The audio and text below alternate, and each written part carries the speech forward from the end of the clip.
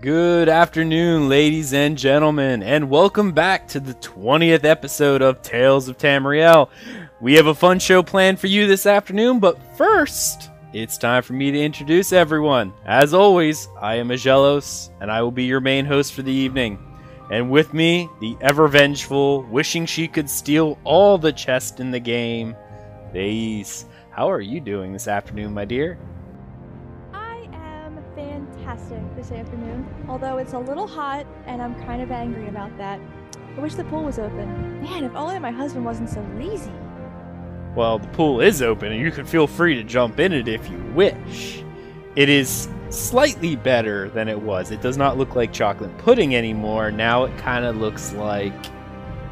no, not even green jello. Kind of maybe like watermelon kiwi jello, where it's kind of got that little cloudy green to it.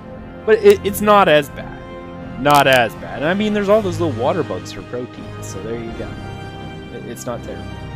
That's so gross. Yes, well, that is what I have been doing for, well, pretty much all week. So my gameplay, unfortunately, has suffered, but we have quite a bit still to talk about. Alright, now, before we get into the news... Well, this is a special episode for us because we get to give away a copy of the Imperial Edition to one lucky follower of our podcast, donated by our generous listener and fellow guildie, Ark. We have decided to wait till the Guild Spotlight to give it away. Yeah, I'm going to be that cruel and make people listen to near the end of the episode to find out who the winner is. So, keep listening. Also... I want to thank Eric for his generous donation to the show. We appreciate it very much.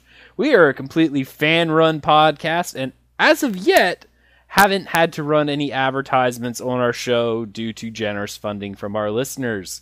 So, well, that's right. We are the PBS of podcasts, so we should probably have like a yearly donation drive. You ever turn on PBS and you're like, I'm going to watch whatever show it is on PBS I want to watch. I noticed this mostly when I was a child. But you turn it on, it's like, okay, I want to watch this. And it's, welcome to our yearly fundraiser drive. And for like a week, it's nothing but them trying to raise funds. That's us. That's what we're going to do. Just kidding, everyone. But we do thank you, Eric, for your donation. We'll make sure to put it to some good use. Probably new server space. I need to upgrade my server space. Okay. Finally, before we get started, I did want to send our prayers to a listener of the show, Rico24. He sent me a mail in game, and I don't want to get into too much detail because I know... Well, I don't know how much you'd like me to say, but sadly, poor Rico experienced a fairly serious injury at his place of employment and has been unable to work. And I know this can be very rough time for him, and we just wanted to let him know that our thoughts and prayers go out to him. And we wish you a swift and complete recovery, as I'm sure the rest of our listeners do as well. We hope you get better soon and come back to us very quickly. Okay, time for the news. First off, in game news. If you've been living under a rock, the guys at ZeniMax have been doing an amazing job pushing out some more patches, and on the PTS, which, as we discussed last week, is now public so anyone can log into it, they have pushed out patch 1.2.0. This is their second major content patch. And there's some pretty interesting stuff that they've added. First off, we're going to go through kind of the overview of what this patch contains. Veteran Crypt of Hearts is open. The Lich Netherieth. Yeah, Netheri. It's like Netherian Ith. That's an awesome name. Has returned to inflict endless agony. Nariana. Thank you. Narian. Is it? Say it again. Say it again. Nariana? Thank you. Has returned to inflict endless agony on the spirits he trapped in the original Crypt of Hearts. Fight mysterious Daedra and ultimately the Lich himself to free these souls in an entirely new content experience. Veteran Crypt of Hearts continues the story begun in the original dungeon. The veteran dungeon is intended to be a challenge for groups of veteran rank 12. Ow. Is this the dungeon with all the spiders? Because if it is, we are never going there. No, I think that's Spindle Clutch. That what you're thinking of. This is the one we ran with guildies, and it's full of bookshelves, and we kept wanting to stop and read the books. And also, I think it's also the one where you were running and then fell through the floor. Yeah, that dungeon. That was amazing. I turned a corner and I'm just like, oh, I'm gonna go over there and get some whatever treasure might be there, and then just bam, I died. But it was made even better because the other two guildies we ran with fell right in the hole with me. I think you were the only one who stayed alive, laughing at our dead bodies at the bottom of the stitch. This is correct. So that is the one. It's also the one, if you remember, it's the one where we had to go through it, and I think it's the one where we free all the spirits. Remember the vengeful husband of the school? I think that's what it is, where he's like burning all the people that his wife talked to, or whatever the case may be. I could be wrong. I thought that was it, but I'm still thinking that's the one. I could be wrong. Listeners, correct me if I'm wrong. I might be thinking of the wrong dungeon. But in any case, we're getting it in a veteran mode dungeon as well, so that's going to be kind of cool. Next up for their feature patch is the field of view slider. So that's going to allow us to switch our field of view from 70 degrees up to 130. It's kind of nice. Okay, it's math. So don't be scared. Yeah, she's cringing over there. It doesn't really affect me because I feel that the first person view works well the way it is. Like when I'm in first person, I feel like, that's where my eyes would be looking, is if I'm holding a weapon. It makes sense to me. But hey, if that doesn't work for everybody, then this is kind of an awesome patch. I like how they're tweaking the system for us. Right. It's definitely neat. Again, this is all perspective of a person. It's kind of like getting into a car and having to adjust the seat. For each person, it's a little different. I mean, yeah. For you adjust it all the way up. Like you're straight up. You're all the way up against the steering wheel. Yeah, you are. And then I get in and I'm all crunched in there. I'm like, no, this got to change. That's what it is. It's not even like I'm a short person either. I'm 5'8", but I just really like to be touching the steering wheel. I am 5'8". Gosh. Okay. Well, we'll skip off of this and her delusions of grandeur and move on to the next section, being able to pick up armor and weapons. They're finally able to interact with all those weapon racks and stuff like that we've seen. There are some key points here. The items are always going to be low quality, so they're kind of junk. They sell for nothing, but you can upgrade them through crafting. The items can be deconstructed, but they yield very low inspiration and rarely yield usable resources. What do you think about that? I'm excited for it. I'm curious to see what kind of weapons and armor they're going to place in the world for us. And even if they are bad, it might still be fun to just use them, just to see, oh, look, I found this shiv hiding in this corner. Let's just go attack an undead with it, because it seems fun. It really does. I think classic Elder Scrolls players are going to appreciate it more than the MMO players. Most MMO players will go, well, this is worthless. And I mean, given the way that they play, it is. But I think it'll be nice to make the world feel very alive, and it will bring back that Elder Scrolls feel, being able to loot everything. But to be honest, let's face it here, for ladies and gentlemen who are listening, even when you were playing Skyrim, Oblivion, any of those games, whenever you looted an armor rack, most of the time it was junk anyway. You just vendor trashed it. Albeit you did get a little bit of gold, but it was vendor trash, because you never picked it up and went, oh, this is like armor with this super enchant. No, you normally went and got it. Oh, great. More iron armor that weighs 30 pounds and sells for 10 gold. I don't want it. That's pretty much what it was. Okay. Next up, improved interior lighting. And you know what? I know this is an audio podcast, but you guys really should go to the forums or either TSO Elite and check out the posts they have written up on here, because they have photos of the way they're doing the lighting. through like the stain. It's gorgeous because in one of these pictures here, they're in one of the chapels of the divines, it looks like, and the light coming through the stained glass is actually projecting onto the ground and reflecting the images that are in the stained glass. The next photo is it's normal glass. It looks kind of frosty, and you can see it looks like real light. It is absolutely gorgeous. Oh my goodness. I am, I think, most excited about this. I don't know why. Probably because it just looks really pretty.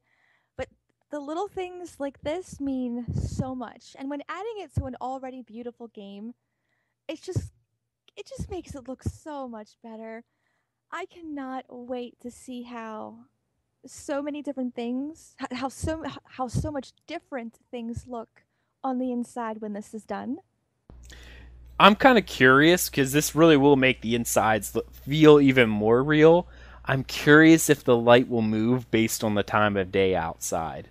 I don't know if they would have thought that far ahead and made that change, but it would be really, really, really cool if that happened. So, I don't know. Anything else on the lighting? Okay. All right. Next up is solo versus group callouts.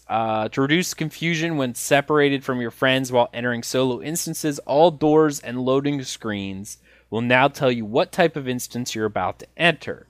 For example, the door to Spindle Clutch will now display a Spindle Clutch group instance. I think that's great. It doesn't really do much. I mean, if you know what the icons look like, then you know what it is. But I still think that's kind of a helpful tip for someone who runs up and goes, oh, what is this? And sees, oh, it's a group dungeon, or it's a public dungeon, or it's a solo instance. This is actually a good idea, especially for people like us, because there are a bunch of times where we're playing together and we zone into something and we go, oh, wait a minute, I can't see you. Where are you? And then one of us goes, oh, I think we have to be alone when we do this.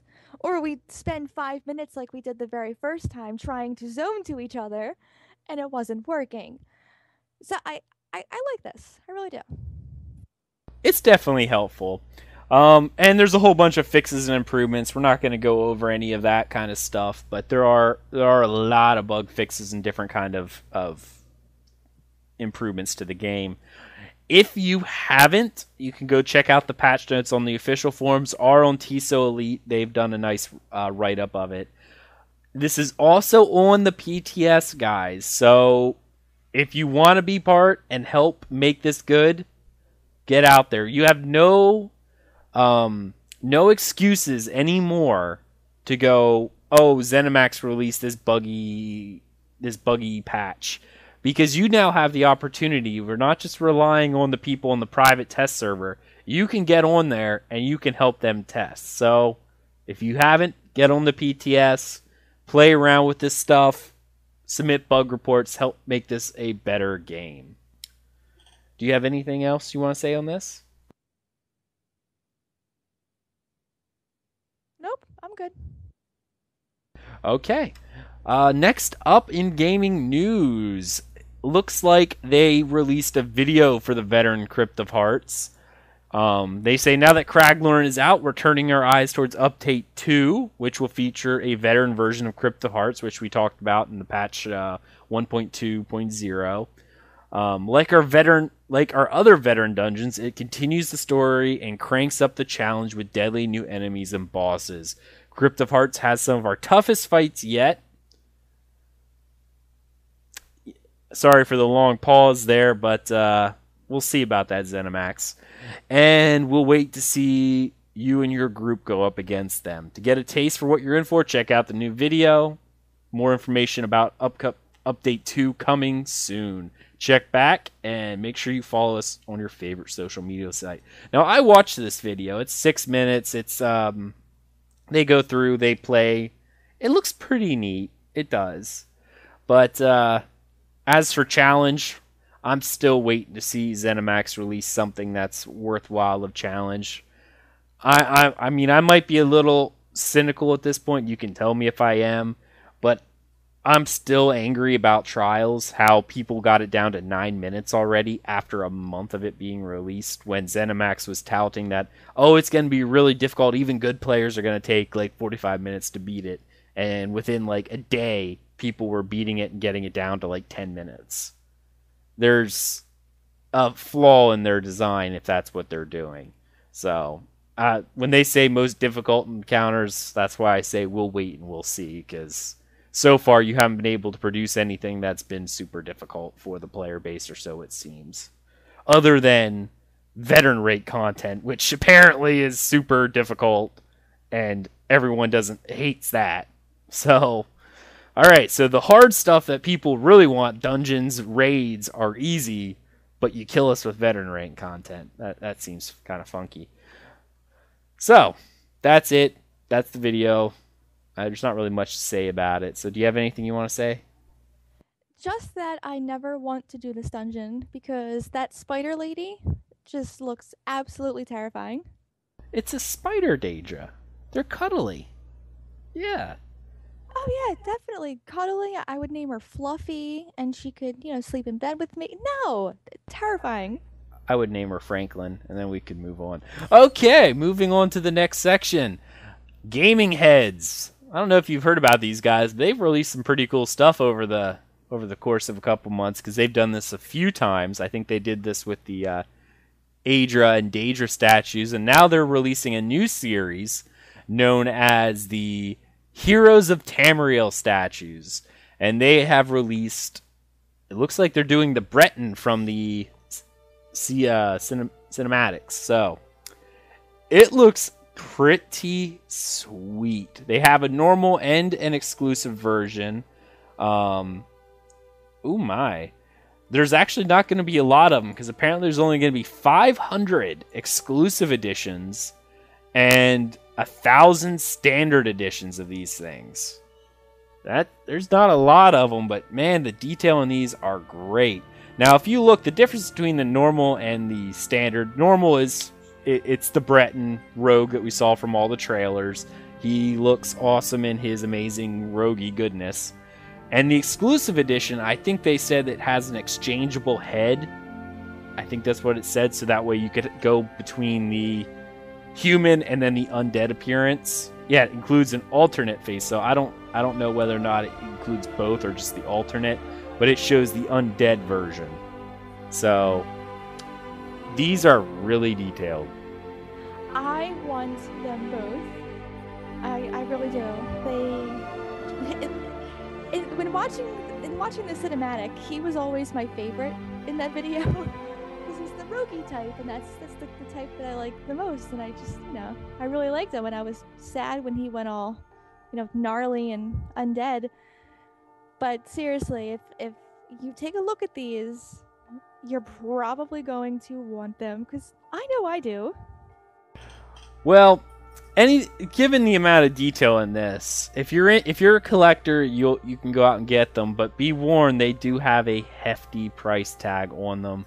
They have the retail price for each of these statues, I think it's for each, is $300. Yeah, it's up there, and they'll charge you a $100 deposit to reserve the copy, and then you'll get the $200 after they ship, plus shipping and handling when it becomes available in Q4 of this year.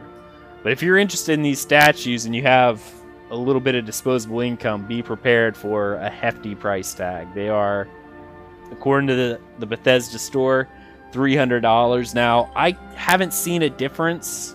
Like, it's not showing me here, at least I'm not seeing it, where there's a difference between the exclusive edition and the normal edition. Maybe I'm just not looking in the right spot. But, yeah, so they might both be $300 and you get the pick. I don't know. It doesn't really say. But in any case, I can only imagine that $300 would be for the base, and then the exclusive edition would probably be more, if anything, so don't expect it to be less. So, if you're interested and have $300 laying around, you can get this Breton statue. And it does look gorgeous. It really does. Anything else about the Breton statue other than the fact that you wish you had $300 to buy it? Are you kidding? I wish I had $600 to buy them both. Indeed. Wow. We could just stack them up next to all of our other stuff that we have up there, because now we have the 2 Imperial edition collector, or the collector Imperial physical editions, 2 statues of Molag Bal. We have the Loremaster books for the Elder Scrolls, and then we get this guy. We just have an Elder Scrolls wall at that point. I'm totally okay with that. I think it's a great idea. We should. We really should. Actually, what I really should do is get my blacksmithing stuff together and learn how to make a Dawnbreaker and have that up on the wall too, because that's what I want. Anyway, I'm not that creative, so no one asked me for copies of that because I won't be able to do it. Next bit of news, they released another Loremaster archive, this time an Accounting of Werewolves. So it's kind of neat. They're giving us a lot of these different lore stuff, especially on monsters. That's what the theme I've seen has been. It was werewolves, undead, and stuff of that nature. Now, we're not going to go through this entire article because, again, it's a lot of different books, and we often read many of these books, so we're not going to rehash it. But I did want to do the Q&A kind of thing they had here, so I'm going to read the questions, and then you can do the answers. Is that cool? All right. So now this is Sage Savari answers your questions. Much is known about how lycanthropy and vampirism spread. Lycanthropy? Thank you. Lycanthropy. Maybe I should just have my wife read all of it. Okay. No, too late. Vampirism spread. But the tales surrounding Molag Bal's creation of the first vampires are as gruesome and horrid as the god of schemes himself. Yet my scales run... Oh, it's an Argonian. Alright, we can skip this question because it's from Argonians. We're just going to skip it. That's definitely not allowed. You better read it now. My scales run dry with aggravation for never having found any legend surrounding the original creation of werewolves. So I ask you, do you have arcane lore or ancient legend to divulge on the matter of Hircine's creation of the first werewolves? Svari says, my researches into the subject continue, but to date I have discovered no definitive account of the origin of werewolves, though no one doubts that Lord Hircine was involved, if not instrumental. This lacuna is not really surprising, as the curse, or some say gift, of lycanthropy has been known in Tamriel since the early Merithic era. No written accounts date from that time, as it was before Isgrimor brought writing to humankind, but I hold out hope of finding a later recording of an oral tradition. You know, it is kind of funny. They don't really talk about werewolves greatly in any of the games. I think the closest we've seen was the quest, the Companions Guild quest, Skyrim, that kind of goes into it a little bit that I remember. But they said they were cursed by a coven of witches. So whether or not the witches have the ability to do an arcane curse, or whether or not they implored Hircine in this, we don't really know. It's kind of strange. Okay, next question in the group, and my wife's laughing because this book.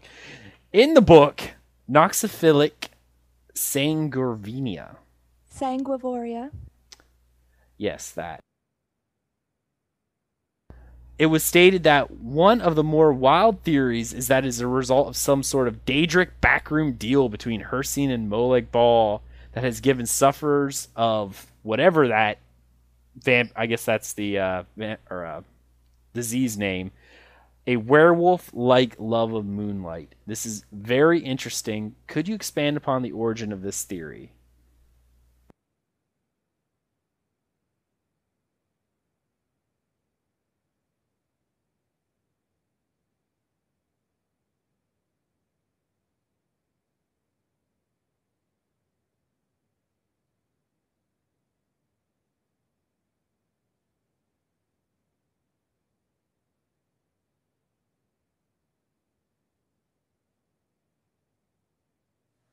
Svari says, despite his name, Cinna Scholasticus, author of the book in question, is regarded by most serious scholars as a self-aggrandizing, actually that's one word, I don't know, aggrandizing sensationalist. That said, The work is not entirely without merit, as most of it is scribed from Dr. Zorofim's comprehensive index of cursed afflictions, especially his chapter on infectious banes. However, the idea of an infernal bargain between Hircine and Molag Bal first appeared in a work of fiction, the notorious 17 Tastes of Infamy, by the Porphyry Caratid, and must therefore be regarded as irresponsible speculation. It's one thing I really like about the Elder Scrolls is everyone contradicts each other. Like even they said, like, nah, this guy's a loon. He doesn't know what he's talking about.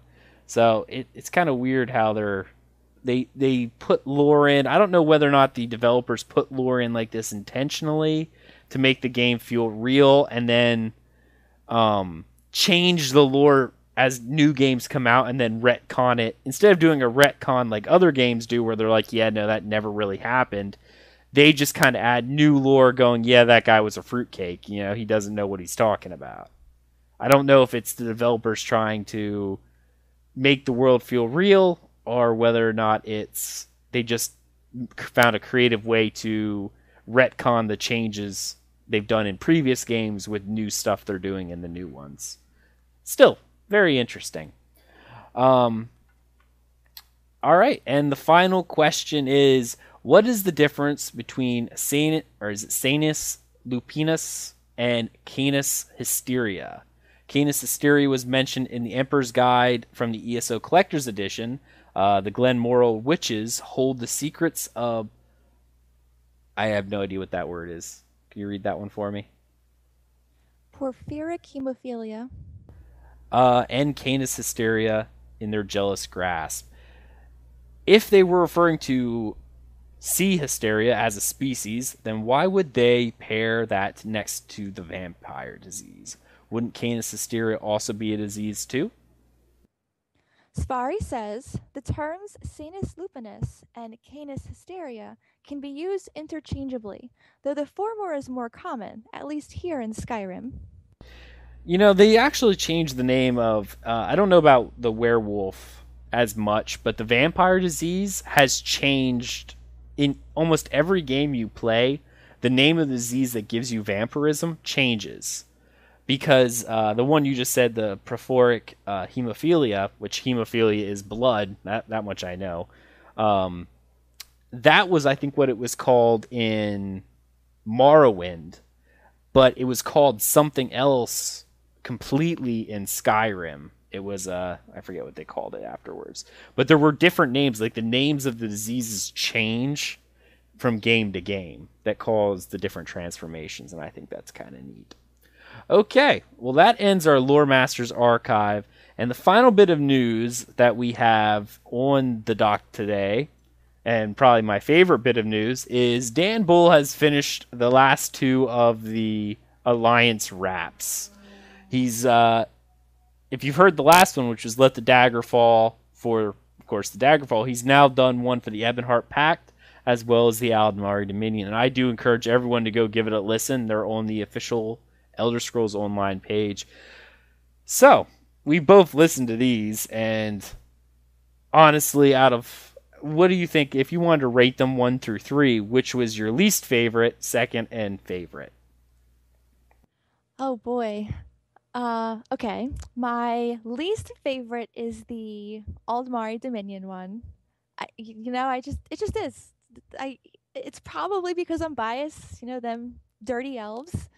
Can't help it. My second choice is the Daggerfall Covenant one. I think it holds some nostalgia for me because it was the first one that I heard, and it was just really good. But of course, the best one, in my opinion, is the Ebonheart Pact one. And I am trying to learn all the words to this rap because it's just so amazing. Yeah, in fact, actually, she's going to sing the rap for us in its entirety right now. Go ahead and take it away, thanks. Wow, way to put me on the spot. Yeah, I definitely don't know it that well yet. There is no way. I just wanted to kind of give you that fear in your eyes. But definitely, you echoed my sentiments exactly. I love the Ebonheart Pact one. I was Not really impressed with the Aldmari Dominion. I didn't like the way they switched the verses from the course. They were too contrasting. I really didn't care for it. But then again, I don't really care for the elves. I mean, he worked with what he got, and they don't give him a lot. So, sorry, Aldmari Dominion, but you guys suck. Daggerfall, you're better. You're okay. And of course, Evanhart Pact is the best. Right on. Blood for the Pact. So if you haven't, go give them a listen. They are definitely entertaining, and I know both of us, we like them. Ever since these came out, I think we've listened to them, I would say about 30 times, just the Evanhart Pact one. Like, we'll be sitting here playing ESO and he'll just start playing the rap, and then we'll both be singing horribly. They're very enjoyable. Yes, indeed. Okay, well that's going to end our game news for the week. We haven't had a lot, but we're going to move into our discussion topic, which we are going to discuss another topic in the news, and that is the road ahead, June 4th. So, if you're not familiar with the road aheads, I don't know if you're just joining us or whether or not you've been following the game a lot. Every so often, Paul Sage and Matt Firelore, I think this is Paul Sage doing, or it might be Matt. I think it's Matt. Yeah, I think so. He doesn't have his name written on this like he normally does. But anyway, they do a kind of state of the game, like what they're doing and what to look forward to, like what they're actively working on, which I really, really like. They're getting fairly good with their transparency. Could they get better? Absolutely. There's quite a few. I think the WildStar developers are very active all over the place. And while I don't support WildStar, their developers are definitely very transparent and do talk to their fans. Same with the EverQuest Next guys. They're very much... But then again, EverQuest Next is a whole other thing that I really think the developers are just having the fans build the game for them so they can take credit and don't have to hire people. But that's my own conspiracy theory for that. Maybe that's why they're transparent. But this Road Ahead article is definitely very cool because they do go ahead and kind of plan out what they're working on and kind of give us an idea. Now, first off is, why don't you go ahead and read the class ability status for us? We take extra time with class and ability balance, issues, and bugs, and we have to be very careful not to do too much too quickly, or balance can swing wildly. All your feedback is taken seriously, and we'll continue to work on character build and balance issues on an ongoing basis. Want me to continue? Okay. Here are some of the changes that we're working on as part of regular maintenance patches. The Dragon Knight is still a bit stronger than intended, and we'll be making some small changes over time to the class. Our intent, no matter what you read on the internet, is not to nerf DKs into oblivion, so to speak, but to continue tweaking them until they are in line with the survivability of the other classes. Much to the, I guess, the sadness of every VR12 Dragon Knight vampire out there. Yeah, talk about OP. We also know that Nightblades are reporting they are underpowered. I know all about this as my main character is a Nightblade, and I've been running into some of the same issues myself. Again, just like with DK, we're not going to make wholesale changes quickly. Instead, we're going to make small incremental adjustments until NB class abilities fall in line with other class abilities. Also, I sincerely apologize for not having the biting jabs change documented in a patch note when Update 1 went live. That was an oversight, not a nefarious omission by design. We have clearly documented many other ability nerfs in the past. We just missed this one in the massive Update 1 patch. I think they're a little lying fools. That's it. I'm done. I'm quitting the game. Unsubbing! They're nerfing my Templar. Forget them. I'm done. Screw you, ZeniMax. No, I'm just kidding. Go ahead. Jeez. I forget where I was now. Oh, there we go. Ultimate spamming is a problem in PvP. We'll address it on an ongoing basis. Okay, let's talk about this a little bit. Because this is something as veteran MMO players, both of us, we're very familiar with class changes and, yeah, the ban hammer and stuff along those lines, and how they can be a detriment to someone's play style. I have plenty of experience with the Nerf hammer, so I know it's something that it can just destroy your entire character. I played a priest in WoW for years, and then they just totally botched it, and I will never play it again. Actually, I hear they're pretty good now, at least in Shadow Priest are like top best. But anyway, you never did DPS anyway. You couldn't DPS even if they were number one. Still going on to this. You know what? They seem to be taking their time with the class changes, because here's the thing. A lot of other weapon skills and stuff, almost everything except for those 3 skill lines, everyone can get. So anyone could be a vampire, VR12, whatever they wanted to be. But there's just... The class spells are very unique to those classes, and they seem to be taking a very light step with changes. Now, as for the Dragon Knight, I don't even care. Even other Dragon Knights will say they're OP. I mean, they clearly are. No one can deny that they're not OP compared to every other class in the game. Hands down. If you say they're not, you're lying to yourself, and you should go jump off a cliff. Yes, I said it. I did, because the world would be better without you. Nightblades definitely needed help. Definitely need a little bit of help. The biggest thing I remember hearing is the ability delay. Like, they were getting extreme ability delay even before, so it was really affecting a lot of their skills and stuff like that. So I'd like to see them changes. Biting jabs is just unforgivable. They have to change that back. Now, here's something I wanted to ask you about, is ultimate spamming is a problem in PvP. How do you think they could change this that it wouldn't cause the same problem in PvE? You know what I mean? Because ultimates they really are. They're very powerful abilities. They're very powerful abilities that do a lot of damage or healing or like defensive mitigation. And if they nerf them in PvP, how do you think it'll affect the PvE game? I haven't encountered a place where I've had to spam in PvE. So even if they change it so that you can't spam ultimates in PvP and it indirectly affects PvE, I don't think it'll have any real adverse reactions. Because I never spam mine. Well, this would affect you in PvE, because the only way they can prevent ultimate spamming, which is what they're saying, is ultimates being gained so fast in PvP that what are they going to do? They're going to increase the amount of ultimate you need or reduce the amount of ultimate you gain. That's going to carry over to PvE. So whereas before you would be able to do it, let's just say every 4th little mob you killed, your bar would be full and you could use an ultimate. Now it's going to be further along. Again, that wouldn't really affect me. I use the Atronach, and I really only ever use it when I'm in a tight spot, which to me is how an ultimate should be. It should be your "oh crap" button, and that's how I use it. So even if they make it longer, I'm still using it only when I absolutely need it. So if they were to increase it a little bit, and then I would have to judge, all right, what boss am I going to use it on?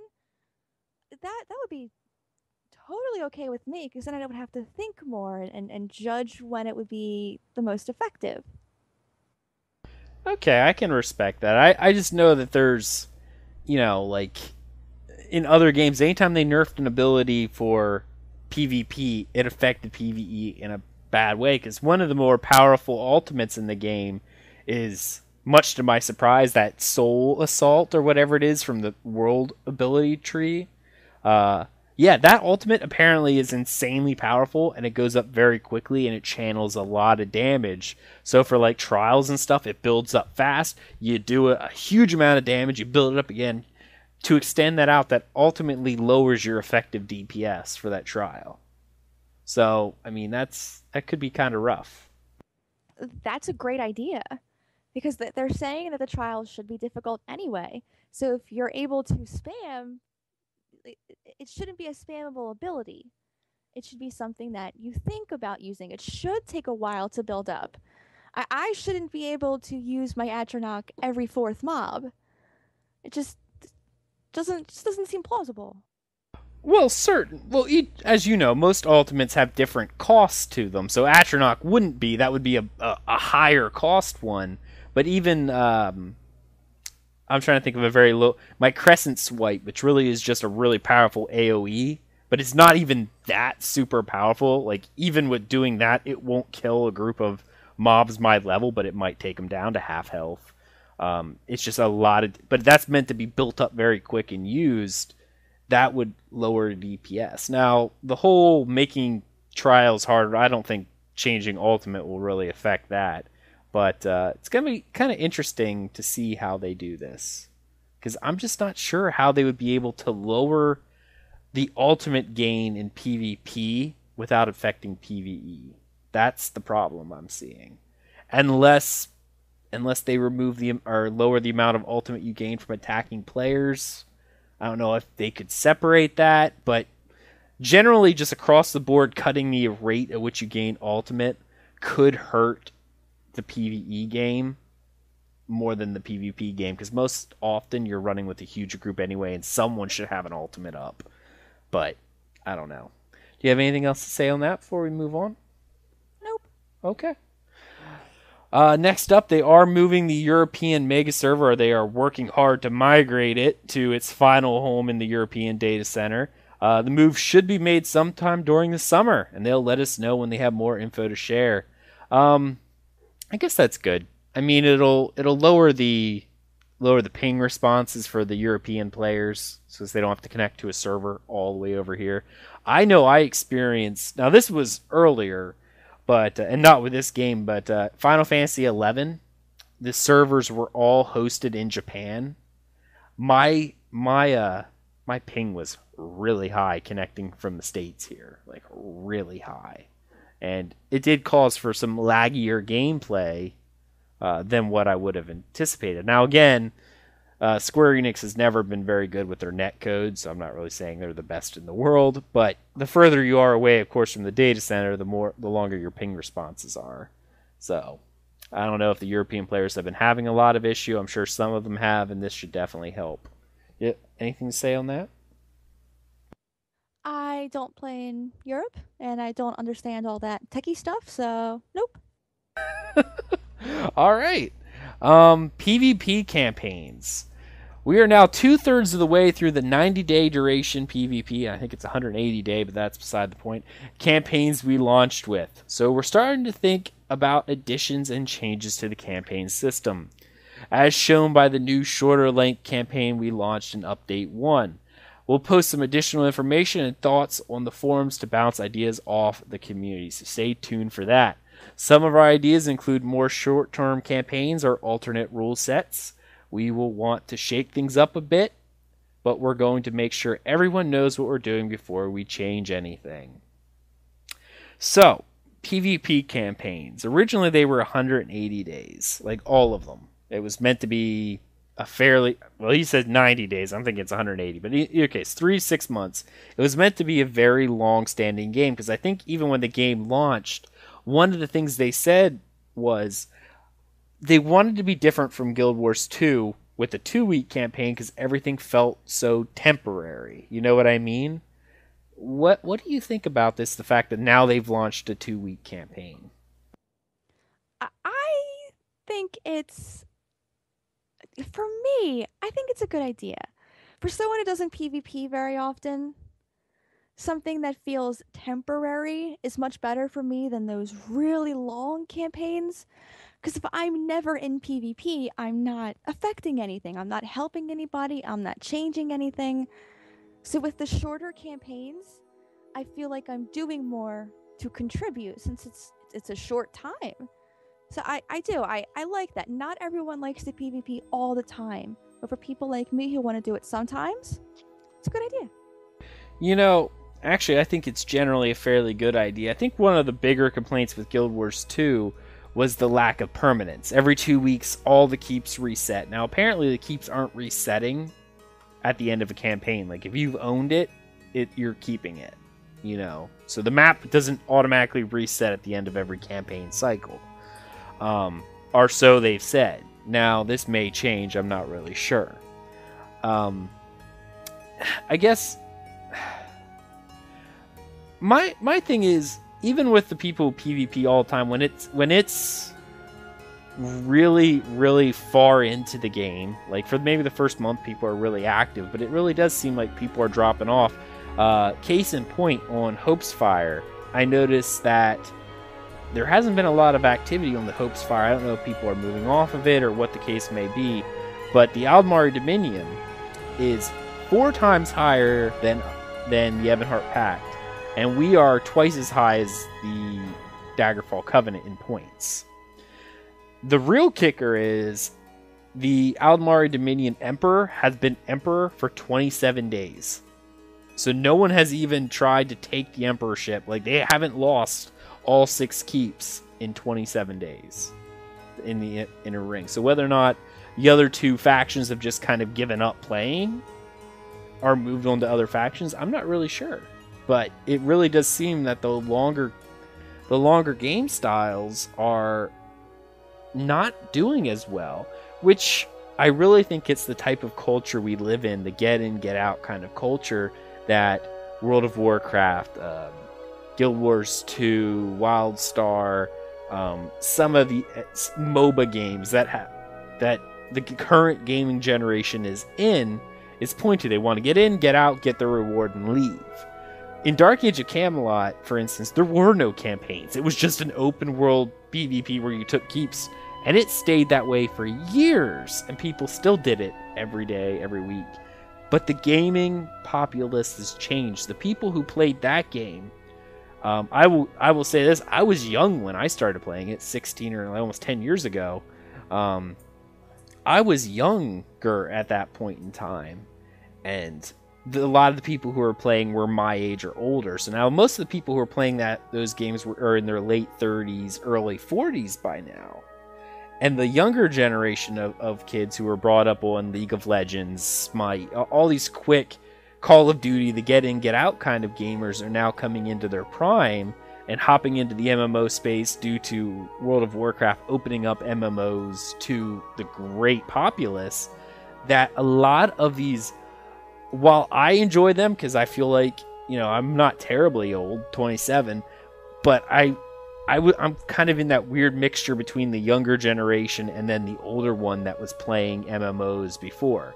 Like, it was an odd thing for when people ask how old I was. I'm like, oh, I'm 7.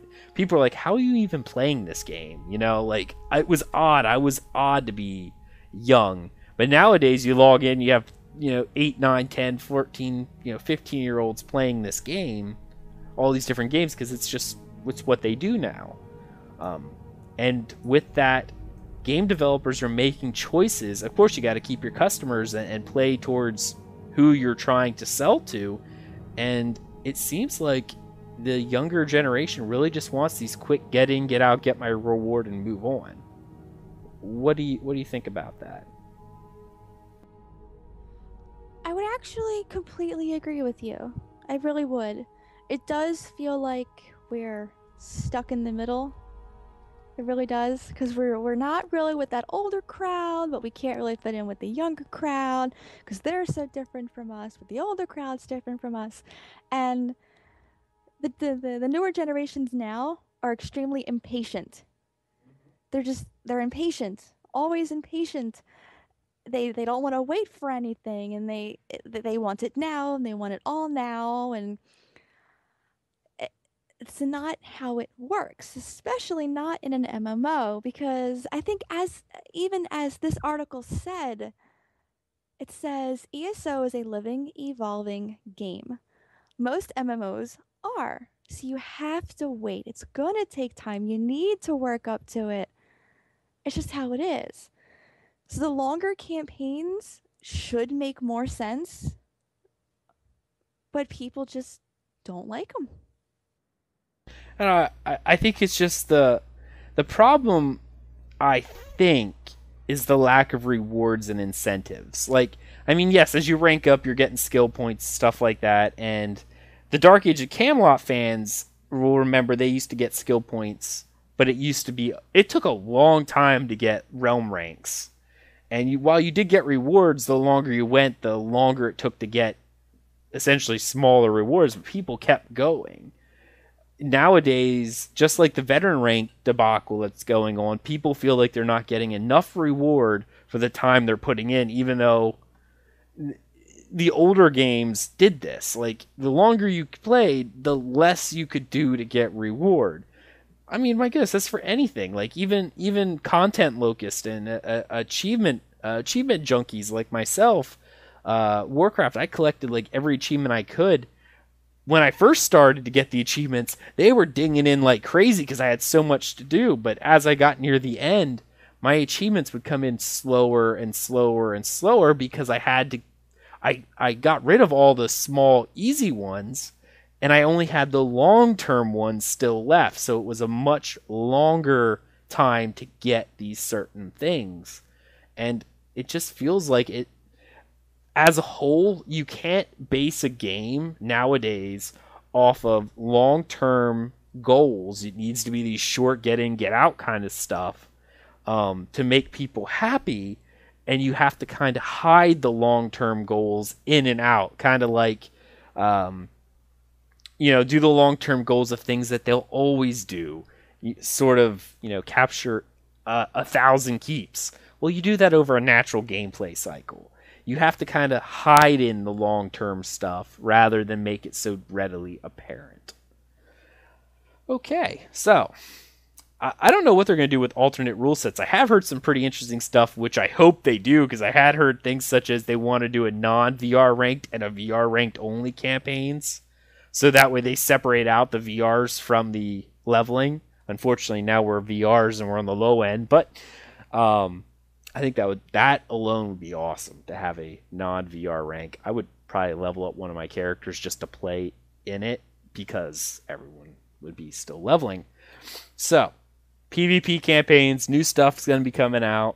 Should be pretty exciting. I really hope they nail some stuff together and bring the PvP scene back, because it seems kind of empty at the moment.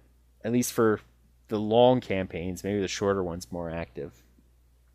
They're telling us there were some connection issues logging into the game over the past few weeks. They are working on taking care of that. If you're still having problems with like getting an Air 301, you can contact customer support. I haven't gotten any 301s. Have you? No? Yeah. Definitely not. My game runs perfectly. Yeah, me too. I mean, not saying against the other people. I haven't had a lot of issues with the game. Even people saying, "Oh, this is a problem. This is a problem." There's been very few times where we've actually even run into bugs in the game. There might have been a few quest bugs, but generally, I think the worst bug I had is when I logged in, got kicked out of the game in Shadowfen, and then it kept saying my data was corrupt, and I had to do a check disk essentially of the game where it verified all my files. But that was the worst bug I think I've had. Albeit, until that thing checked, I was very scared, going, oh my goodness, my character's destroyed. That was a very scary time for me. Those 30-40 minutes of waiting for it. As stated earlier, the PTS is now a public test server.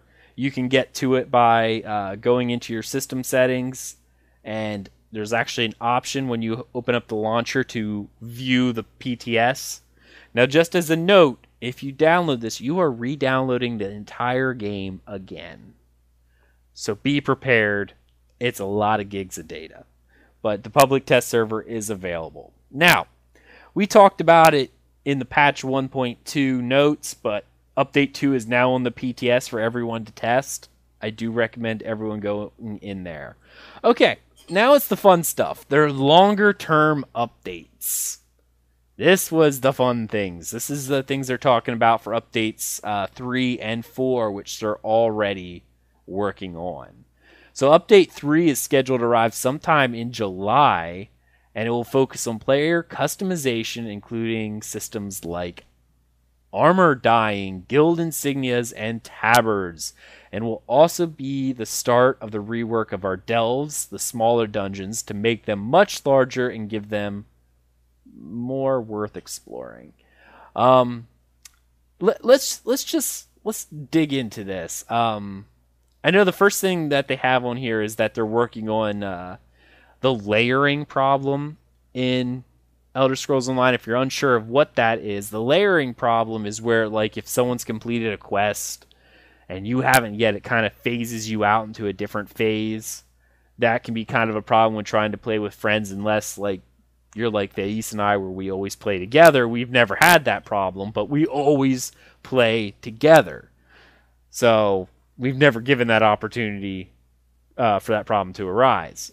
Other people who play by themselves and when their friend logs on go to try to play together probably have those issues quite frequently, because I know I had those issues during beta, trying to go back and help you, trying to go back and help other friends. It came to the point where I'm like, if we're going to play together during beta, we just have to start a character from 1 and level together, which is what we did for live, which has been great, by the way. It's awesome. Okay, so they're going to work on that. They'll also introduce more veteran dungeons, another area of Craglorn with an all-new trial, hopefully more difficult, and much, much more. Stay tuned for details. So, now they've been looking very closely at the veteran system, and they want to make it more exciting to get the level 50, or be a level 50. In order to take on the veteran system, we have to use an approach that addresses several key components. First off, we're going to talk about these in just each bullet point. Itemization. We'll add gear that's harder to acquire but more worthwhile. You're looking at gear that will make others envious when you're wearing or wielding it, both in appearance and in stat boosts. To do this, we'll adjust soft caps so that they don't kick in quite as quickly. We have to be very careful about how much we adjust numbers, because the greater the variance, the more people can hurt their intended builds. Itemization. Let's talk about that for a minute. Planning on releasing items that are more interesting to get. What do you think they mean by that? You know, I can't actually be sure unless they're adding more loot tables to raids, the trials.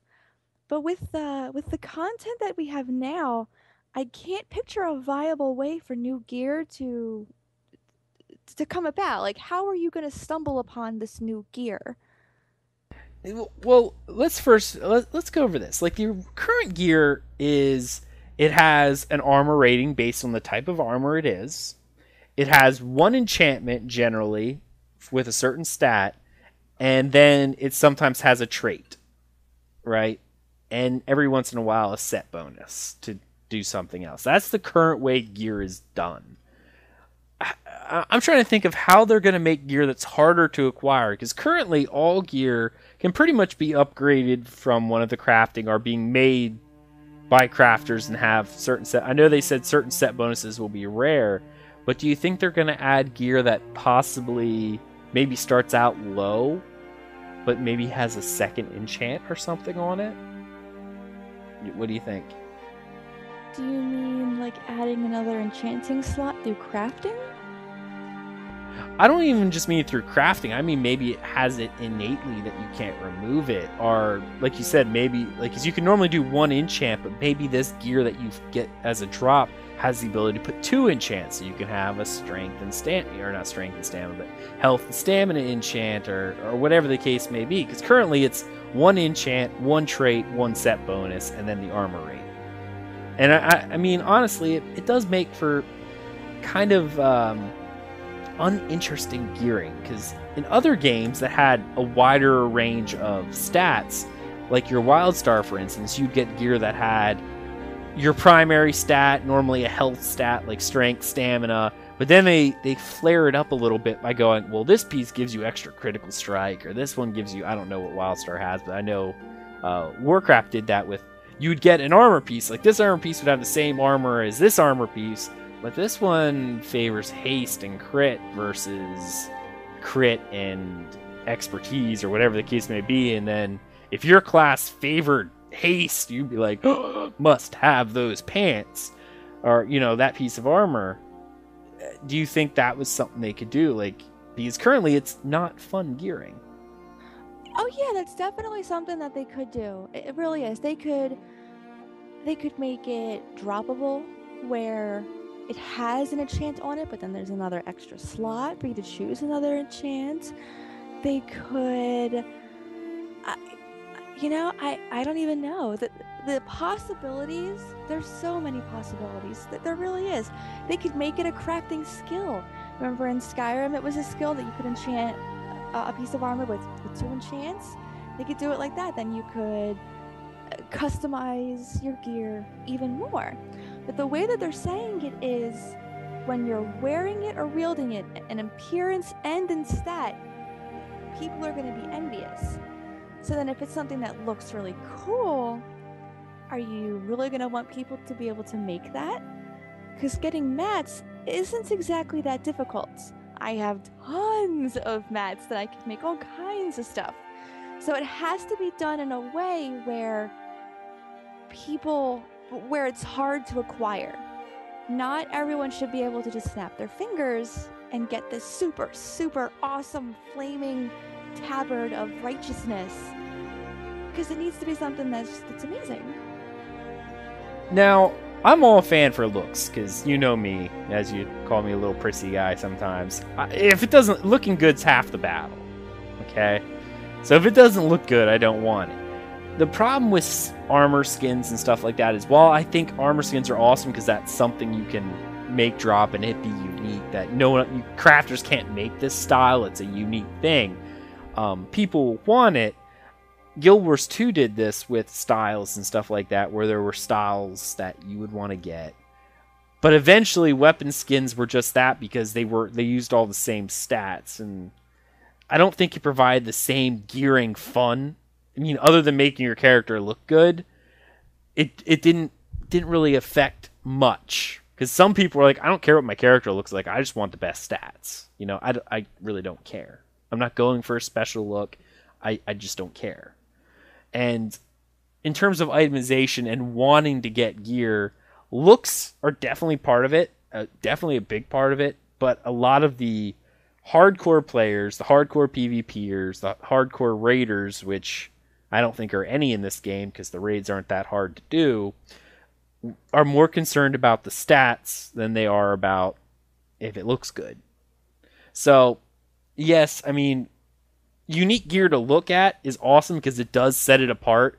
Because I can't tell if you're wearing a legendary piece of crafted gear generally. It's like if someone crafted it for you, it's like, oh, wow, yeah, stats, legendary, that's awesome. But you really can't tell because they could have made it an Argonian style. It looks just like every other Argonian style, just maybe a little shinier because it's legendary.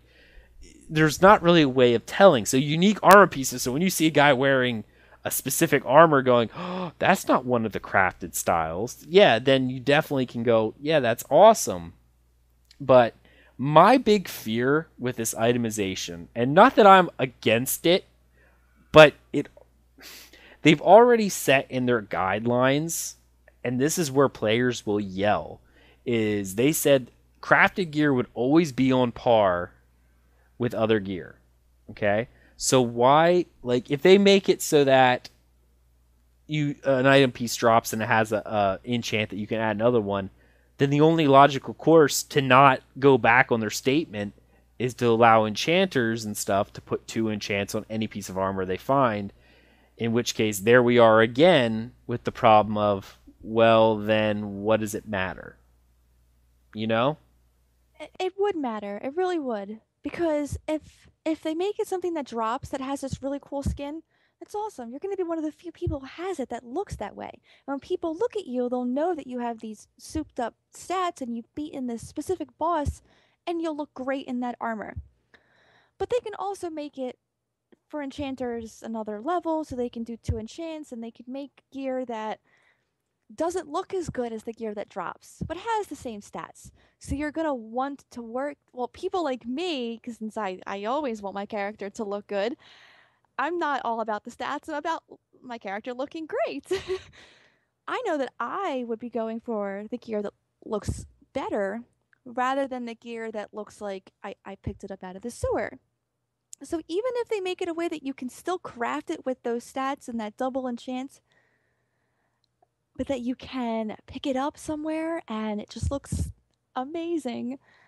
It's still an idea that they can do. Oh my, sorry about that. I just started laughing because when you said that, all I could think of was that Archer girl. It is amazing.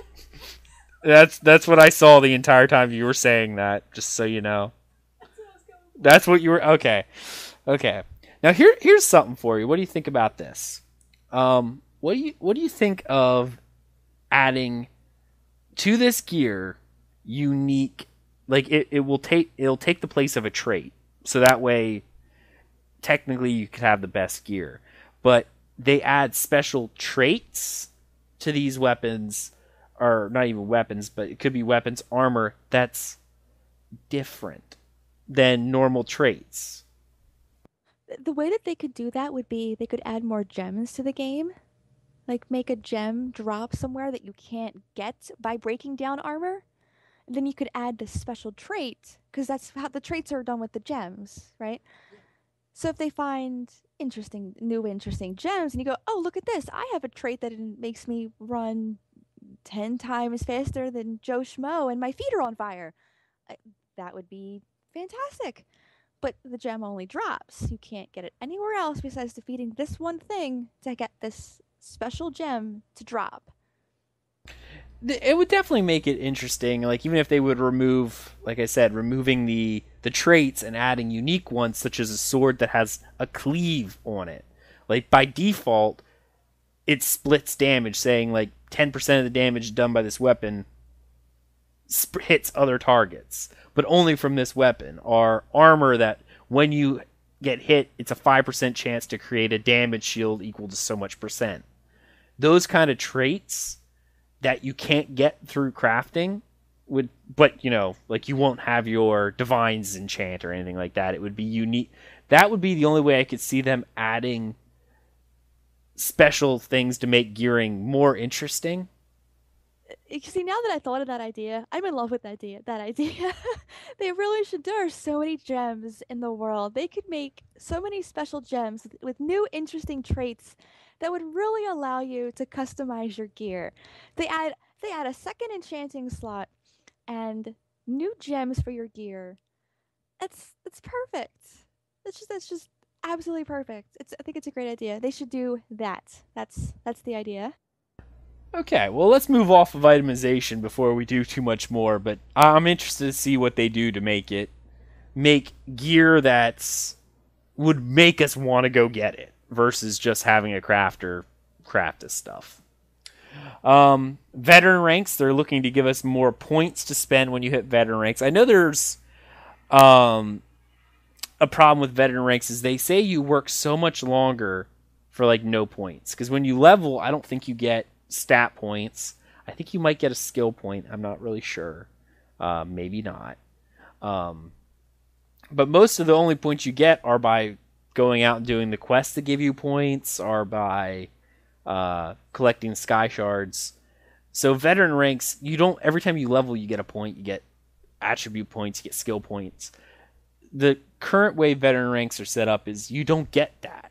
Like you're leveling for not a purpose other than a number. And it's kind of reminds me of, what game was it? Shadowbane, where they had a soft cap for level, but in theory there was no hard cap. You could continue leveling for eternity if you wanted to. Like I seen people who were like 212 because they just sat there all day, like because they were botters and they just kept killing the same monsters over and over again.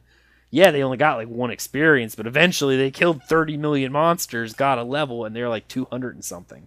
It was crazy.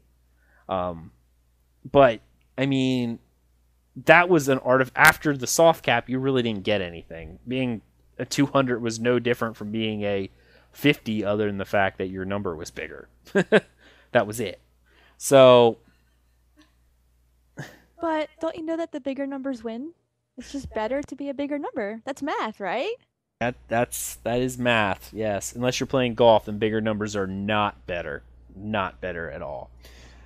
Okay, so they are going to adjust veteran ranks to try to give us more points to spend. Do you think that's a good idea? I do. I really do. It'll make people less angry at how hard leveling in the veteran ranks is. Well, we talked about it earlier, and it goes back onto it. It's that I want to work less for more reward, and now people are being forced to work harder for less reward, and that's just not the type of culture we have. Now, the last bit of news here is the more content. We're going to continue providing more content on a regular basis, more veteran dungeons, areas like Craglorn, trials, and etc. Further, we're going to allow dungeons to level to the group leader. That means you'll be able to pick, or you'll be able to go back and play any dungeon that rewards are appropriate for your group leader's level. That'd be kind of interesting, going back and even at level 50 and maybe doing like Fungal Grotto non-veteran and get good rewards. I don't know. Now, this is the real news we really wanted to talk about in the longer term updates, because they were talking about this. One of the things they're doing is armor dying. Armor dying, armor dying. Oh my goodness, armor dying. Take it away, these. I'm just going to let you go. I am so excited, especially since I mentioned, I don't know, maybe 10 minutes ago that I'm all about my character looking good. That to me is just phenomenal. If I'm questing and I'm wearing pink and purple armor, I feel like I'm the queen of the world. I just want to look great. That also gives us something to collect. In Guild Wars 2, I had over 200 dyes, and I was frequently changing the color of my armor because the colors were vivid and bright, vibrant, and Ag and I both did this. Depending on the season of the year, we made our dyes match the season just because it was fun. This allows you to really become your character. If your favorite color is green and yellow, your armor can be green and yellow. It's also giving you options to dye different parts of the same piece of gear, which to me, I can be pink, purple, and blue all over the place if I really wanted to, and I do wholeheartedly. And just from this little, sneak preview they're giving us, there is a bunch of different colors that they're messing with already. You can even see a slider, so there's more colors we can't see in this picture. And I am just ecstatic. One of the other things I mentioned to Ag when looking at this picture was that the dyeing station actually looks like it's covered in dye. There's vats of dye sitting there, there's splatters all across the table, and I like that little detail, that in order to dye your armor, it looks like you have to go to this dyeing station. So when they put this into the game, I'm probably going to spend hours just trying to find dye. I'm going to be completely broke, because if there's a dye vendor... Now here's something that this almost looks identical to Guild Wars 2 dye system. Now, they didn't give us any hints, but do we know? The one thing that makes me think dyes will be findable, we don't know this for sure. Maybe there's two ways they could do this. All dyes are available, but certain dyes cost more. That's how they did it in Dark Age of Camelot. Black dyes were 10 gold per vial black dye, whereas charcoal gray was 1 gold. So if you wanted the good dyes, they were more expensive. Or do you think they're going to be found? And I'm kind of leaning towards the found too, because if you look very closely at the screenshot, you see right up there at the very top where it has sort by hue, and then there's a little box that says show locked. There's a little box that says show locked, so it makes me think you have to do something, whether it's finding the dyes, completing achievements that unlock special dyes, whatever. However the dye system is showing locked, maybe even researching dyes, because we know they're not beyond that. I think that would be kind of cool to research dyes. But they have a show locked checkbox. Now, again, this is still a work in progress and may change, but I highly doubt they're going to go with the old Dark Age of Camelot, whereas light blue costs 1 gold, royal blue is 10 gold. And then when you pick all your dye, it tallies all your money. Okay, you owe 3,000 gold because of your dye. Or whatever the case may be. It really does look like what it is you unlock them. Now, just judging by like some of the tools that I'm seeing here, it looks like there's an autofill, but one of the things that kind of interests me is there's a paintbrush. It looks like a paintbrush. I wonder if you'll be able to kind of go freeform with your die. Maybe draw. I was looking at those buttons too because they have an eraser, they have a teardrop. What are they thinking about? Since we're already playing with, speculation here, and of course it's fun, what are they testing? It makes me just so curious. Here's one other thing I just noticed. You see right below the tools, there's 4 little spots that say saved sets. It looks like you can do a color pattern because, yes, each piece of armor has 3 pieces, 2 small squares and a rectangle. The rectangle, of course, is supposed to represent the largest pattern, and the other 2 are supposed to be accent marks. Looks like you can pre-save sets, like a color scheme, if you wanted to do. Like, you could probably go freeform if you want, or if you got a pattern that you really liked on your armor, it looks like you could save it in one of these 4 save sets, so that way you don't have to remember, oh, well, I used burnished steel on the accent, but then I used flame red on the main, you can save it out there, it looks like, and that looks really neat. I'm hoping it's not going to be a pay by die, because I will never, ever have any money. I will be going to you probably every 2 days going, hey, babe, I need 5,000 gold. And you'll be yelling, what do you need that for? Like, to dye my armor. But you just dyed your armor. I know. It's a crazy addiction. I would be using all those saved sets. I really would. And there'll be all kinds of frilly, girly colors. I will be like the Pink Ranger of ESO. I really hope they try to stay away from the bright colors. I really do. I don't want to see super pink rangers running around in my ESO.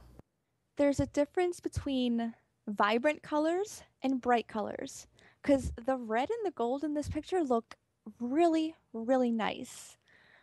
But if you look down at the purples here, none of them look like they're extremely bright, which would fall into what you don't want. I don't know. I see a pretty bright pink there. Maybe it's not hot pink, but I do see a pretty bright pink, and I don't like it.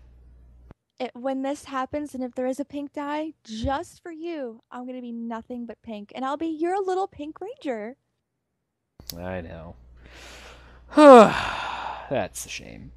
But yeah, so definitely, the dye system is probably one of the things that I'm looking forward to most of what they've announced so far, barring better raids and housing. This looks super cool and should allow us to kind of stand apart. Because I can tell you this right now, and I know why. Almost everyone I see who's wearing heavy armor has it looking like the Imperial armor because let's be frank here, it looks the best. I think so anyway. There's very few people who are wearing any of the other armor sets at max level. It's normally always Imperial, because the Imperial looks the best as a heavy armor. Maybe that's my opinion, but apparently a lot of other players think so too. The reason all mine looks Imperial is actually not because it looks the best. It's because I like when my sets match. And so far, I'm not high enough to create set pieces. Like, I've been going with like 2 of this one, 2 of this one, and 3 of this one.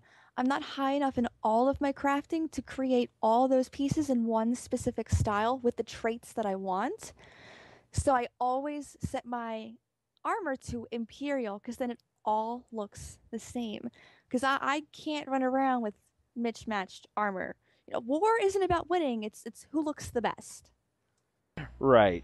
But I guess, and I agree with you, but I guess the main thing is, even if we are all wearing Imperial, we can dye it different colors and maintain a little bit of individuality.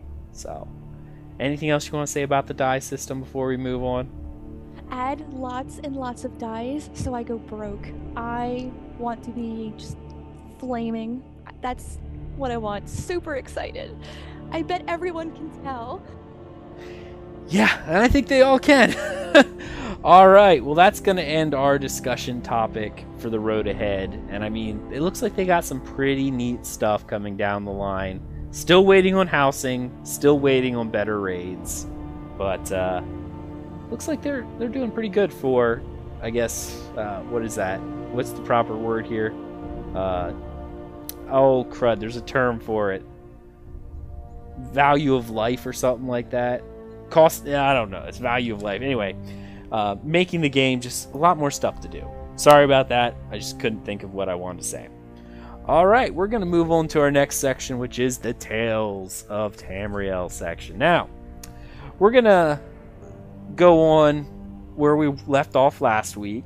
And first off, let's talk about our characters and see if anything has changed. As always, ladies first.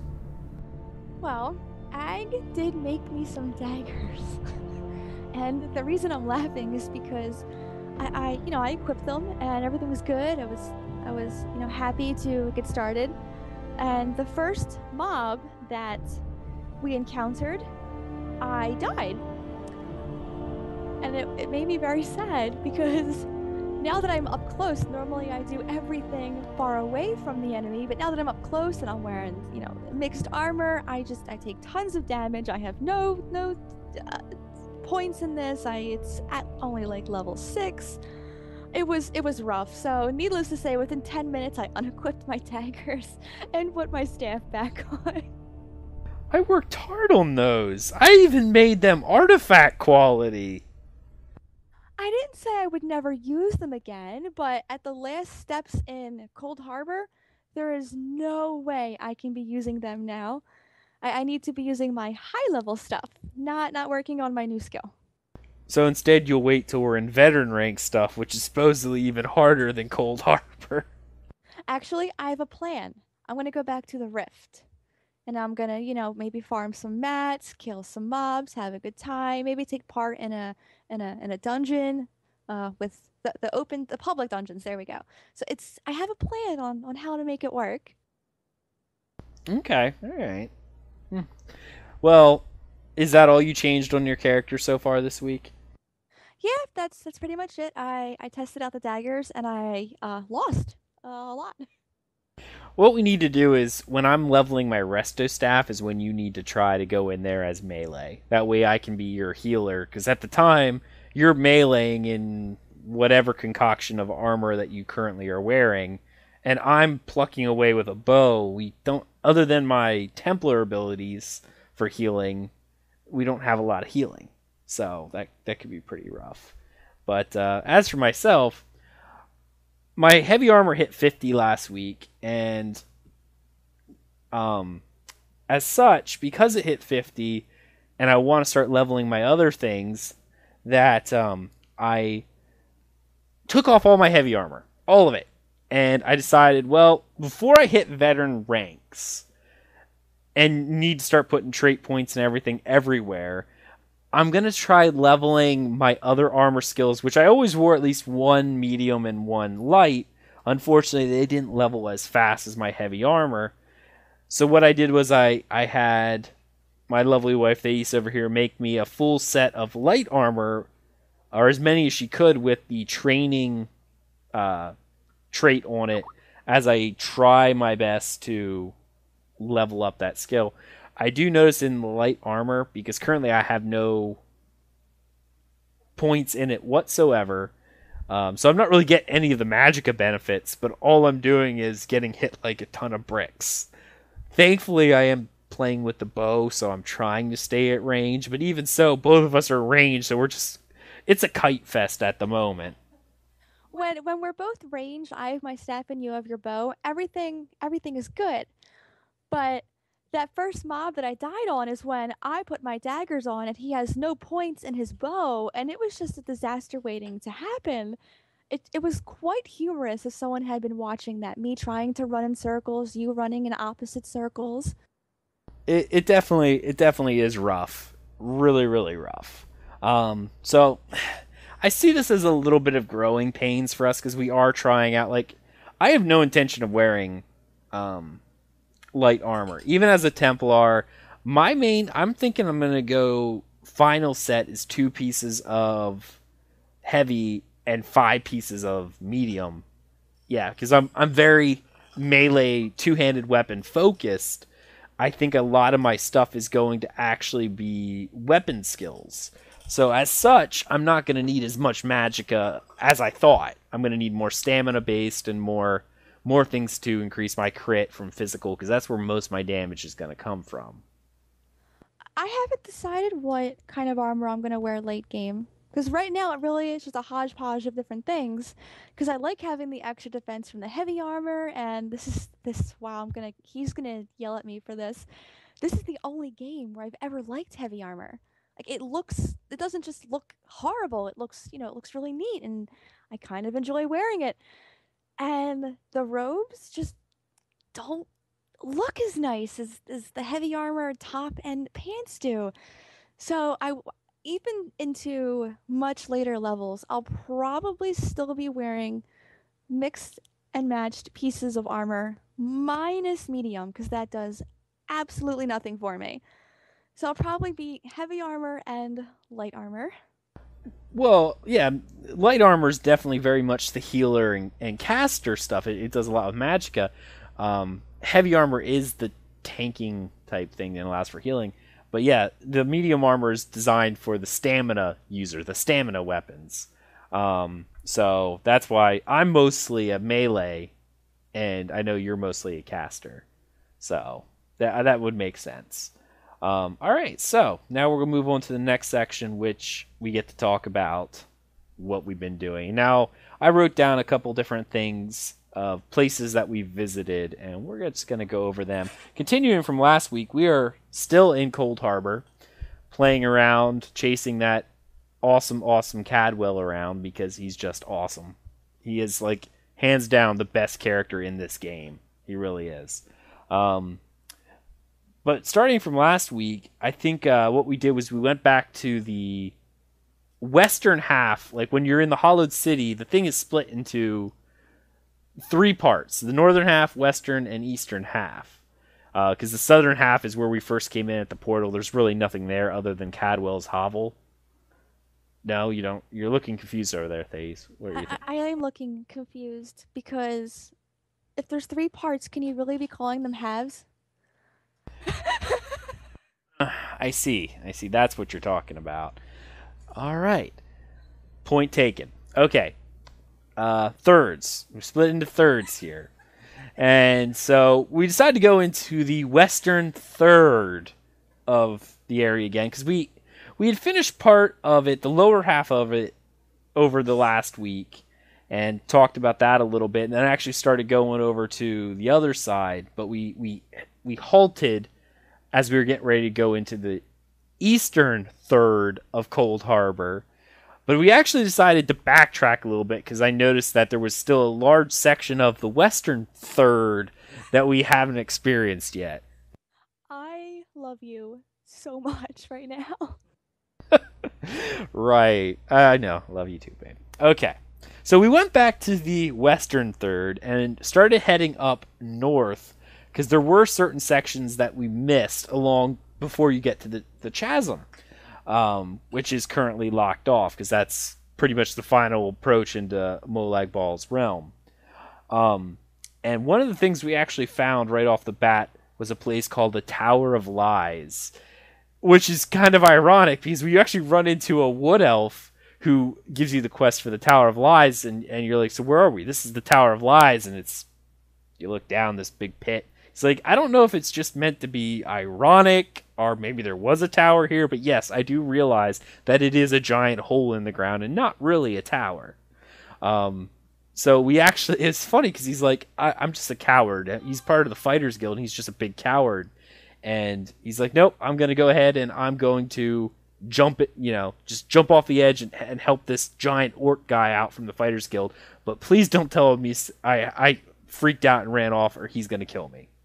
So you jump off the edge into the water, and you find this orc from the Fighters Guild. He's just a funny guy, because he's like, everyone else is slaves in this kind of like pit quarry thing, and there's all these ogrum, and I think it's just ogrum in there, right?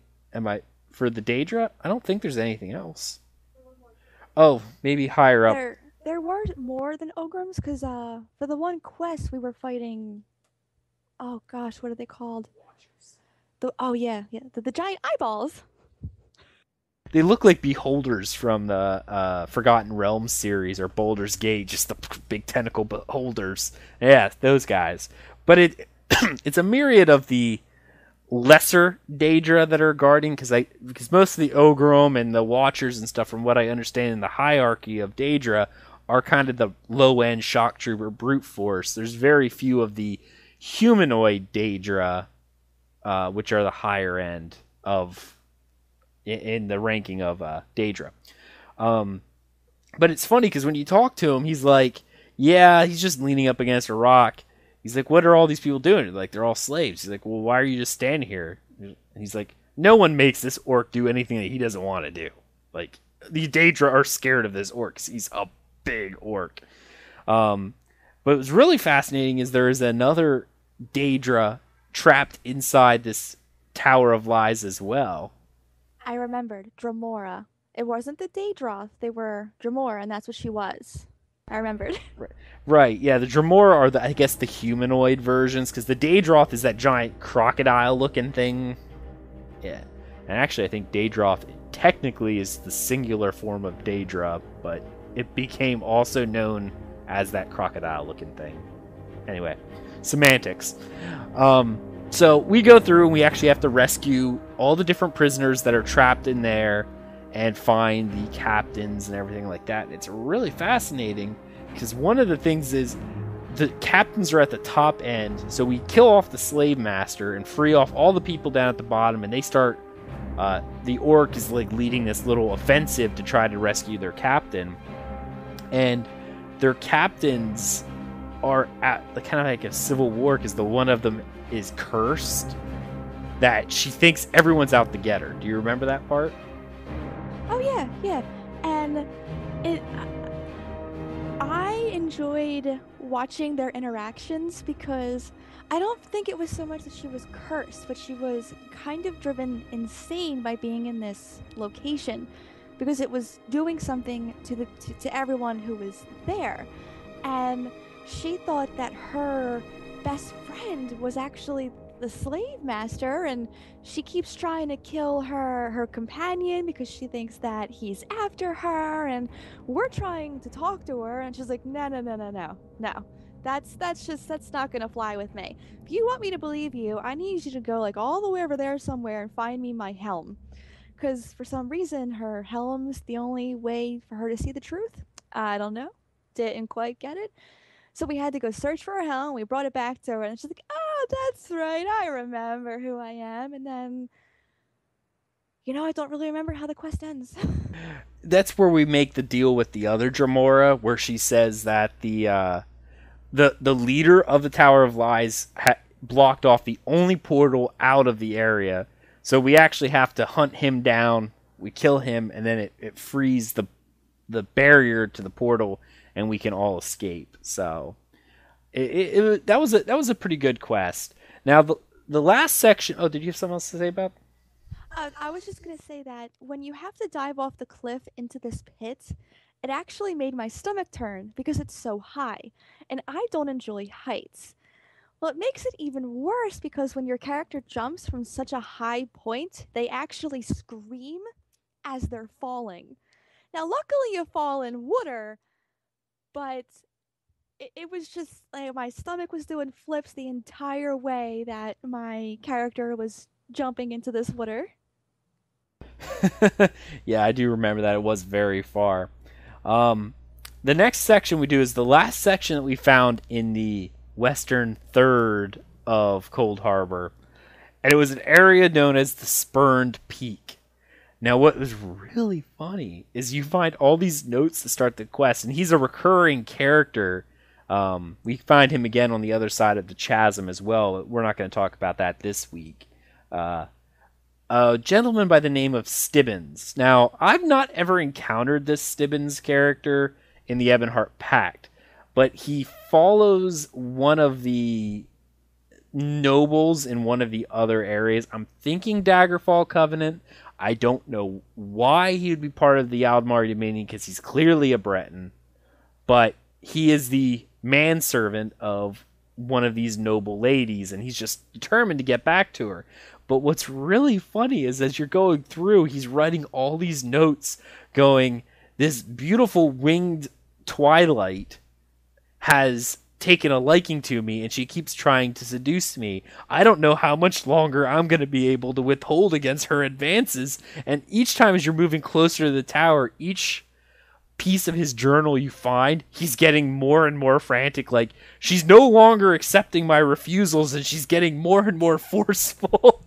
So you fight your way all the way to the top of this tower and kill this winged twilight who was captured this kind of, I don't even know how you want to describe him. He's a balding Breton who's, I don't really find all that attractive at all in terms of Bretons, but she's like, he was enamored with me, and you kill her. He's like, oh, thank you for saving me from her and her advances. It is a shame, though, because she wasn't actually mean to me all the time, other than the unwanted sexual advances.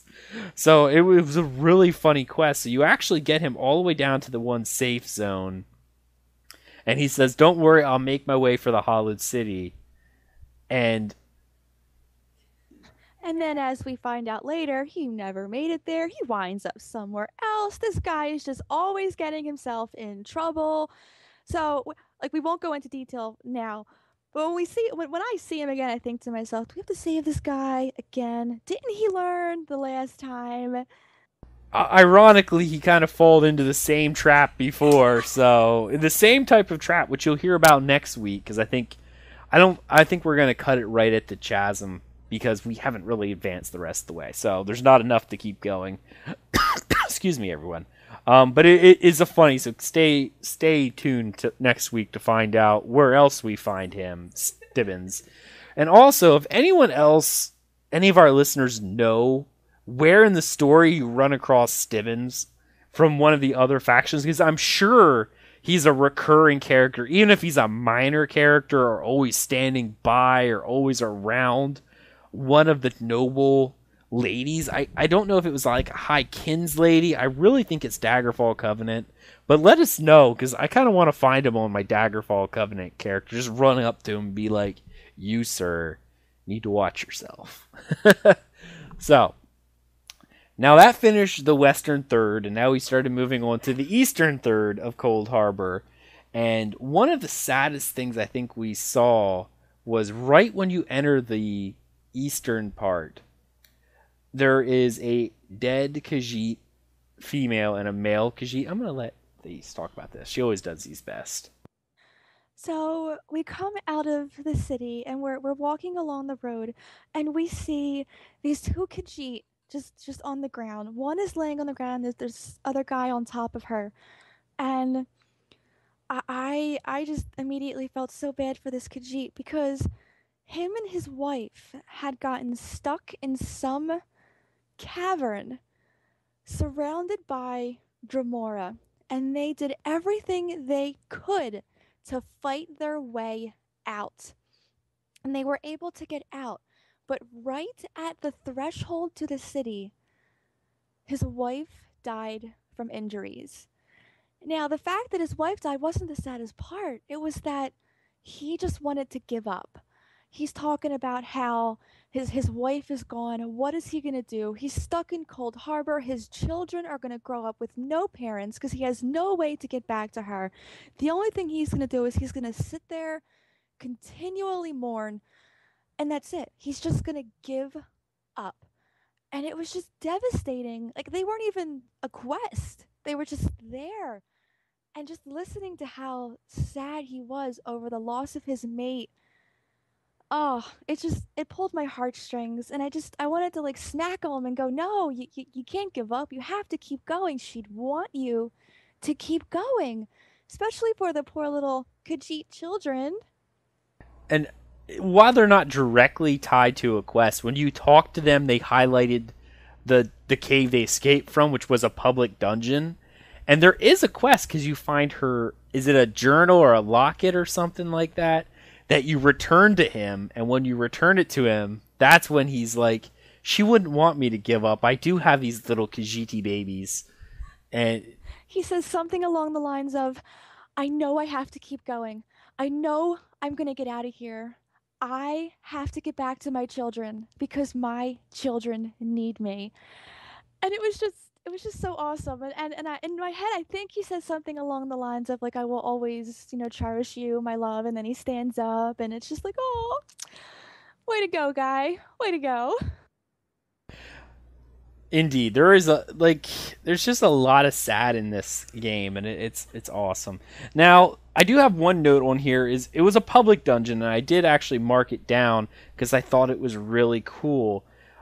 If you paid attention, again, a lot of people don't play the way I do, or you do, but the way they tie lore together, there was a story that you can pick up about Haemon Forgefire. I think it first talks about it in East March, and you find out about the story there, and you actually find out about the woman she was a blacksmith, but Haemon Forgefire was the best blacksmith in all the land, and it made her so angry that she was not as famous as this guy.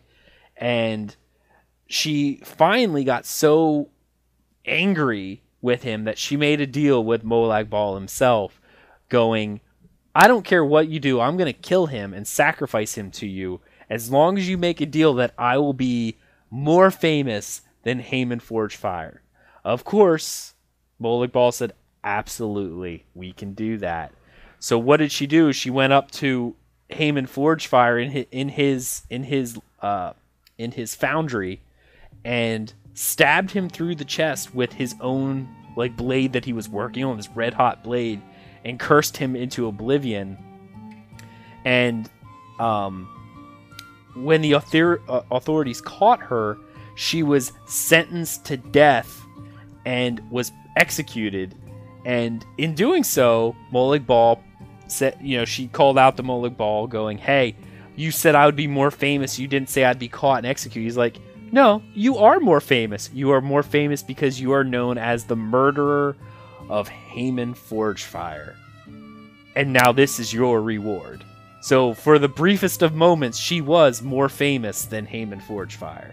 I think the line in the book was, on this day, you are the most famous. And it was just like, wow, don't ever make a deal with a Daedric prince, because it never goes well. There's a lot of fine print. So, but what's kind of neat is because I guess he was sacrificed, the vault of Haemon Forgefire, you find him in a,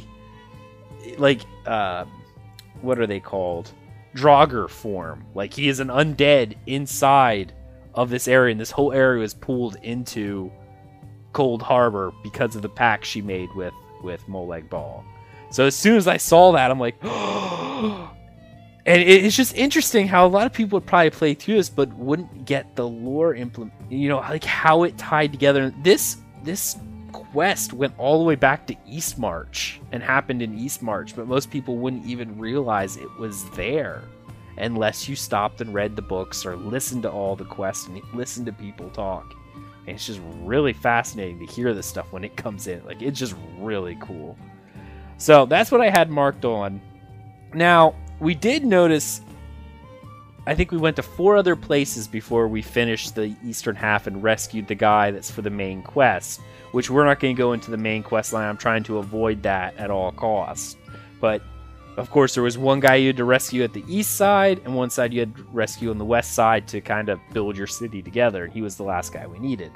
But we came across a Vile Laboratory, which was a Dwemer city that was pulled into Coldharbour, because it looks like Molag Bal will just pull anything he can find from Nirn into Coldharbour. That's how badly he wants to claim it.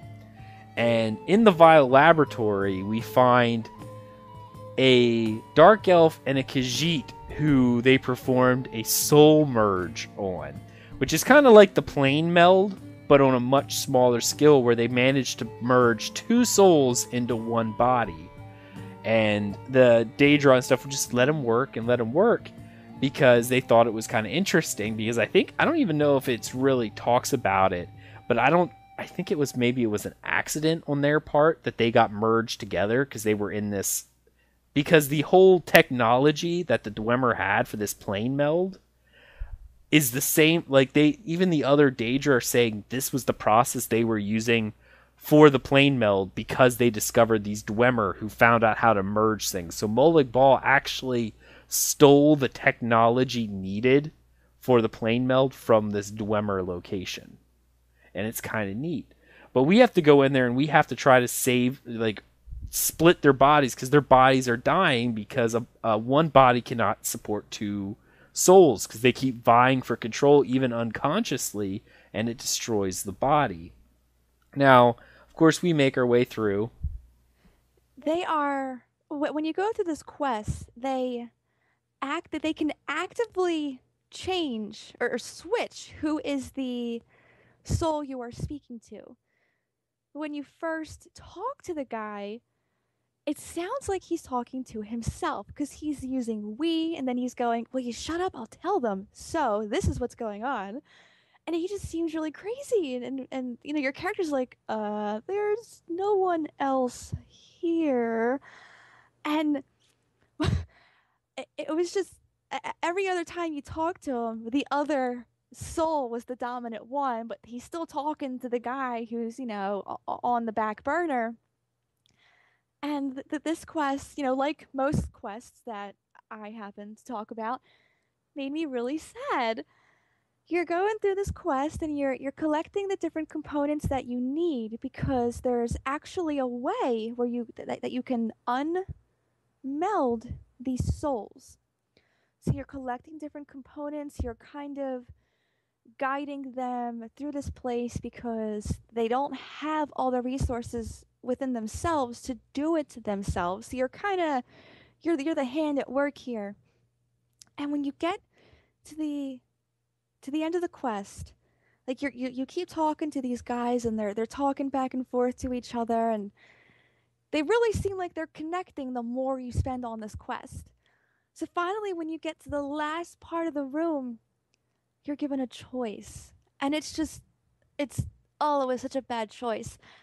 And you talk to the dark elf, and you ask him, okay, well, why should I choose you? Because I was going to. And you ask him, why should I choose you? Because when you unmeld souls, only one soul can inhabit one body. And since there was only one body, one of them had to die. And you talk to the Dark Elf, and he's like, well, I can tell you right out why I'd be the best choice. I have a lot to offer to the Mages Guild. I have tons of knowledge on my particular brand of magic.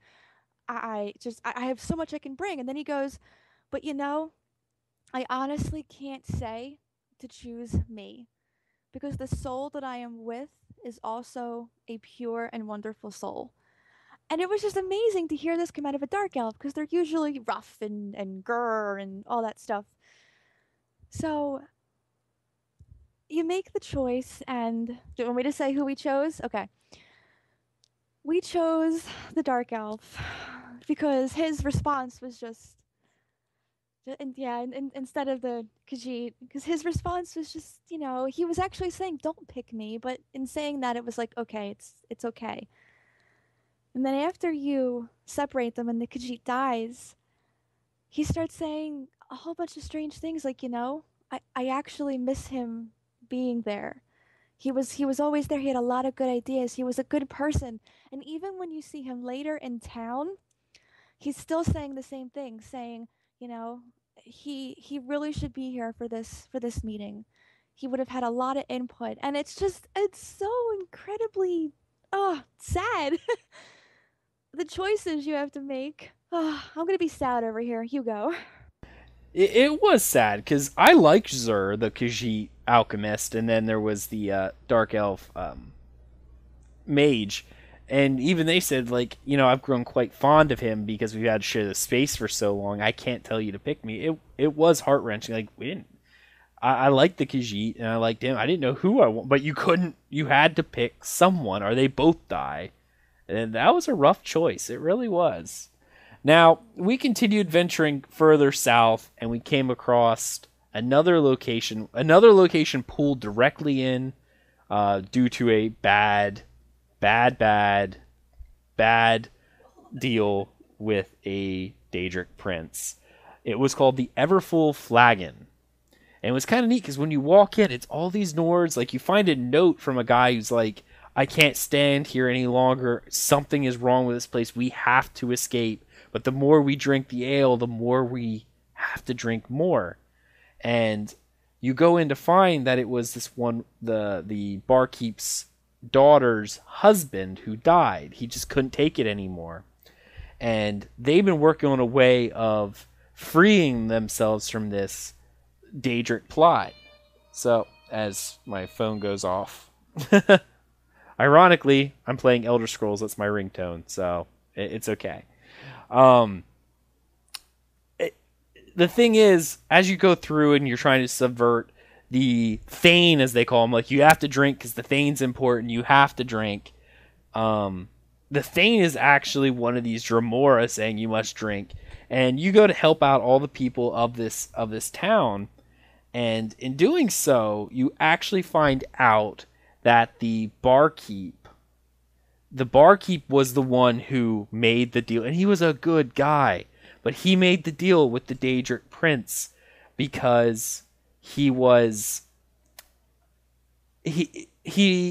selling enough meat. Like, he's like, I opened up this thing, this tavern, and now barely anyone walks into it, and he was trying to be a good guy. Like, he always would help out anyone out in the community, but his business was failing. So he made a deal with the Daedric prince. Now, like he said, he's like, I knew what I was doing, but I didn't know it would affect everybody. He actually didn't know it was a Daedric prince. Do you remember he thought it was just a mage that was going to help him improve his brew? That's what it was. And then he found out later that it was actually the prince in disguise who I just totally, crapped all over him. Well, even so, but yeah, that is correct. But I know he said still didn't think it would affect everyone. It was my deal, but it sucked him and his entire village into Coldharbour, and they were forced always to drink this ale. So we did actually get a chance to free them, like free their souls from this guy, the Dremora, and we actually led them back to the Hollowed City. And from the Hollowed City, we decided we're venturing north on the eastern third of Coldharbour. Of what? Northern third. No, we didn't go to northern third yet, because the northern third is the chasm. No, we went north on the eastern third. So we went up there, and there was actually two other places that we found. The first off, I want to talk about this one pretty quickly. The Court of Contempt, which was kind of cool. We found a guy outside who was actually in the shape of one of those little demon Banekins, because he was part of a group of mages who were set out to strengthen the Daedric portals. Because when you first go into Coldharbour, if you follow the story, part of Molag Bal's realm's defenses is they scattered all the people when they came in. That was part of the defense. So they sent these conjuration guys in that they were there to strengthen the portals, strengthen different portals to allow easier for people to come into Coldharbour without getting scattered to the far off realms of wherever they were. Because that's pretty much what you're doing in Coldharbour, is collecting the different parts of your expedition and regathering them back at the Hollowed City. And the neat thing is, like, when you go in, it's kind of, because it was Judge Zarin or something like that. He's like, yeah, no matter what, they say it's a court that will determine if they're guilty, but everyone's always guilty. So you have to go in there and you have to rescue them. You stop the sentencing. You free the different slaves that are already been sentenced to death. And you actually get to escape into this arena and fight off all these different Daedra. It was a fun quest, and you lead them back to the Hollow City as well. Now, the final section we went to in the Eastern Third was the Cliffs of Failure.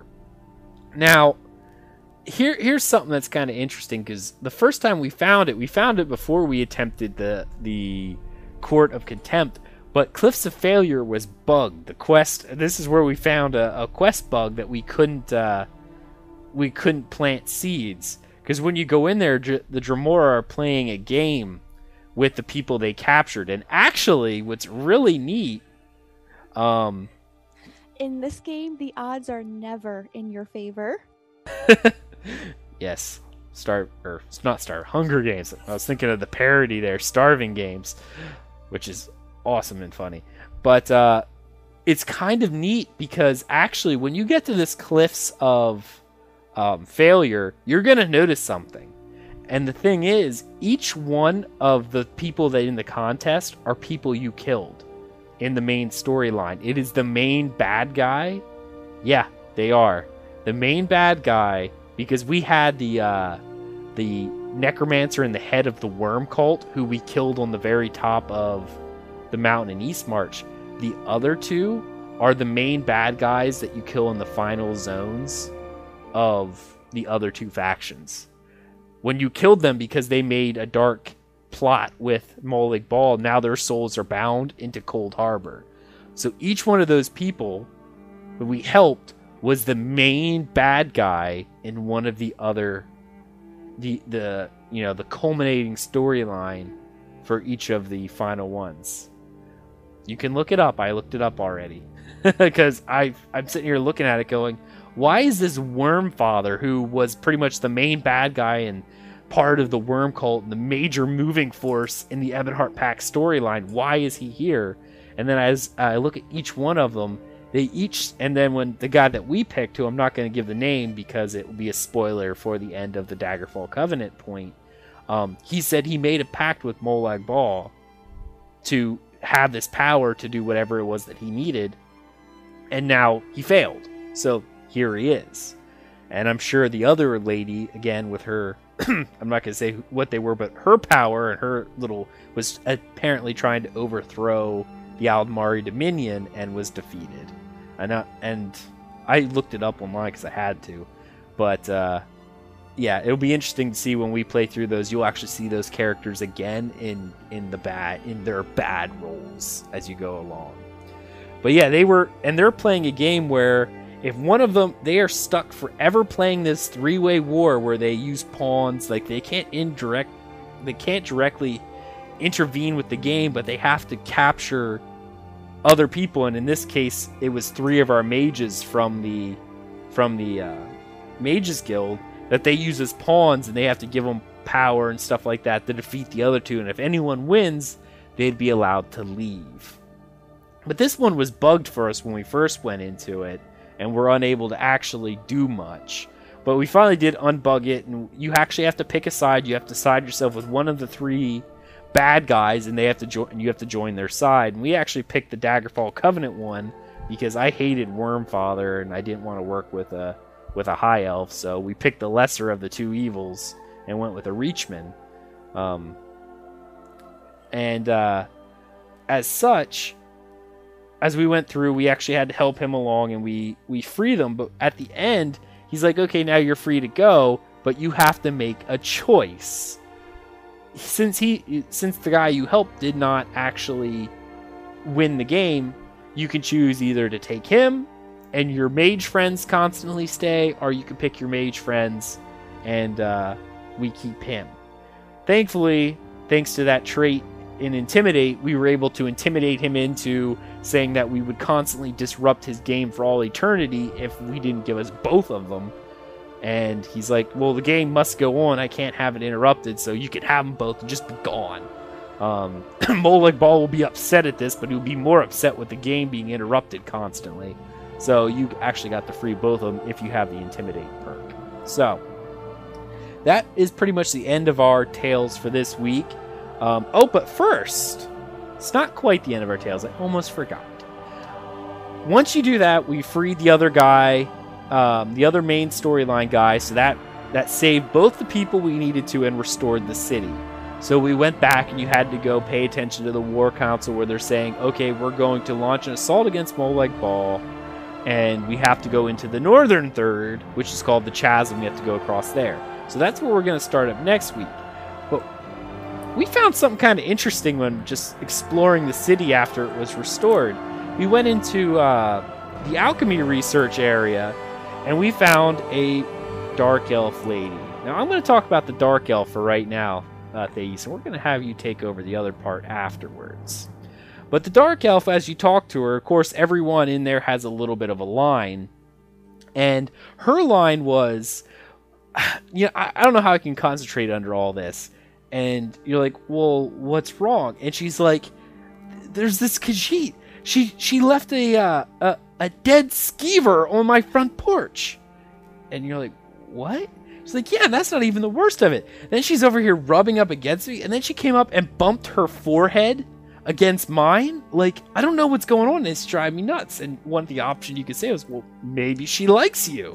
And Dark Elf goes, what? No. Oh, no, well, okay. Well, she is kind of cute. I mean, she's kind of like a big kitten. Maybe I should just have her over for dinner. And Thais was just enamored by this lady.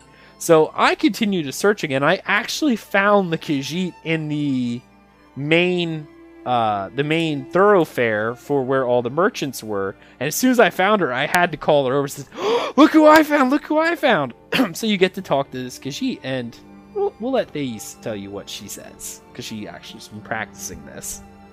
All right, so when you talk to her, you're given a few options about this dark elf, and I really wanted to say it out loud because I've been practicing my Khajiit voice. When you ask her about it, she goes, oh, this one cannot stop thinking about the dark elf enchanter with the fragrant odor. The world is coming to an end. What does it matter if Erki want to run the claws through enchanter's luxurious locks of hair? And then your character's option is to say, well, does she know that you like her? And her response is, how could she not? Didn't Erki follow all the appropriate courting steps? This one rubbed against the dark elf's shapely leg. This one performed the bump of the forehead. Erki even left a dead skeever to show how much she cares. And I was dying the entire time reading this. I had to read it and listen over and over. It was quite funny when I saw that, because it just made me think of my little Khajiit here sitting on my desk. I performed the bump of the forehead. It cracked me up. I even left a skeever on her porch for good measure. And I'm like, well, my cat's done that with Mouse. It's just funny to see the Khajiit act like cats. And actually, also one other funny thing I actually saw was a screenshot of the Khajiit in their starting zone. I think it's Karuthi's Roost. There's this Khajiit. She's all freaked out, going, "What is that terrible monster over there?" And you look over in the cage, and they caged a puppy. Like, it's a little puppy in this cage. She's like, "Oh, look how horrid it is!" And it's just this little puppy going, bark. It's just, cats and dogs. It cracks me up. So that ends our tales for this week. And next week, you'll get to hear us as we venture north into the northern third and cross the chasm and get closer to Molag Bal. So, moving on to the next section, which is our dramatic reading. And this week, it is the 6th part of our 8-part series. And the book is The Totems of Hircine. Thais, take it away. Among those of us to whom Lord Hircine bestowed this most precious gift of lycanthropy, there are legends that he also set into the world specific artifacts of his power. They date to a period when men could neither write, nor speak, nor barely think, but the powers of blood of the beast were yet flowing strong among the selected. The first, a carved skull of the wolf itself, used by those ancient shamans in the blood ceremonies that created our lineage, it is said to grant a great presence to those who prostrate themselves before it, such that those who witness their forms cower in a terror unknown except to those who have glimpsed the fate of Hircine himself. The second, a thigh bone, carved as the skull, but from some unknown animal, Used as some form of medicinal wand in the more ancient Brotherhood, it was said to grant a kind of heightened awareness, both in sight and smell, such that the prey could neither flee too far from our senses.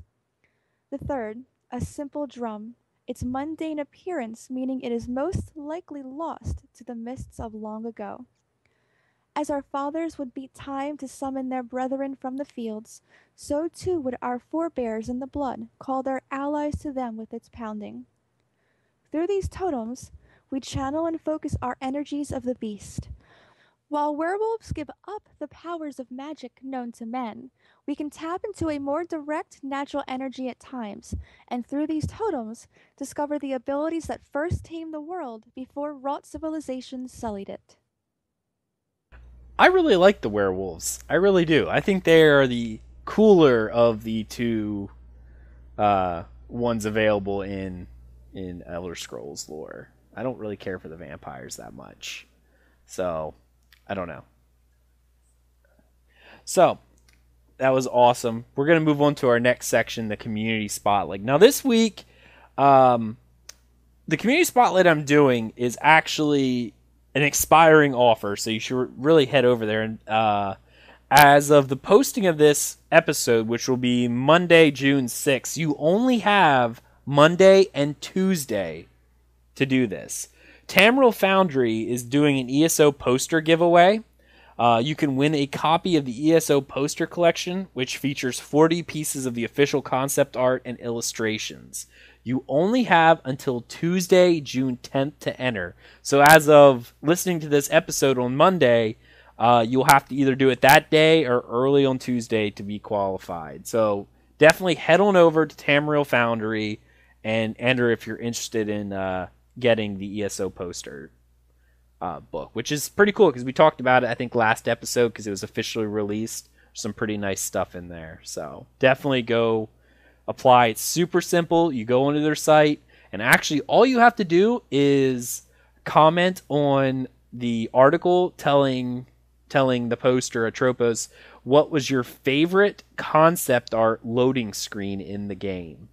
So that it's pretty simple to apply, and he'll randomly pick somebody, and that person will get this. So, and it's only available to US players. Sorry, only available to US. They're not doing EU or Oceanic. So if you're in the US and are interested, go and apply. Worst case scenario, you don't win. Awesome. Okay, moving on to the next spot, the guild update. As always, guild is moving forward. If you're interested in joining our friends and family guild for the fans of Tales of Tamriel, you can whisper or send an in-game mail to @Aggelos, AGGELOS, or @Teareater, TEAREATER, for an invite to the guild. Also, for those who want to PvP with us in Cyrodiil, we are representing the Ebonheart Pact on the Hope's Fire campaign. I don't have any plans on moving from Hope's Fire, even though as of now it seems like it's kind of whatever. But I don't really think I want to move to the 2-week campaign. I think I'm going to wait a little longer to see what they do. But that may change in the future, because as of now, the Aldmari Dominion have had emperorship for about a month. So it looks like no one's really even entering Cyrodiil anymore on our side. So that might be up for a little bit of debate, but we'll go forward from there. Alright, so now it's time to give away our Imperial edition of the Elder Scrolls Online that was generously donated to us from a listener in Guildie Arc. We've randomly selected one winner from the comments that were posted on our official site, talesoftamriel.com. I really wish I could give more away to all those great people, but sadly we only have one copy to give away. So what I did was I took all the eligible names that were posted on there that said they wanted it, put it into my random site generator, and it randomly picked us a name. And so, without further ado, and I just noticed I spelled ado wrong on my show notes, but that's okay, it's a French word. We have randomly selected the Hollow. So, Hollow, congratulations. We're going to actually email the registered email account of the poster. So please respond back to our email. That way we know that you actually got the email, because I know some people actually use throwaway emails to sign up. If you don't respond by next Sunday, we will pick another person off the list and try emailing them until we get someone to award the prize to.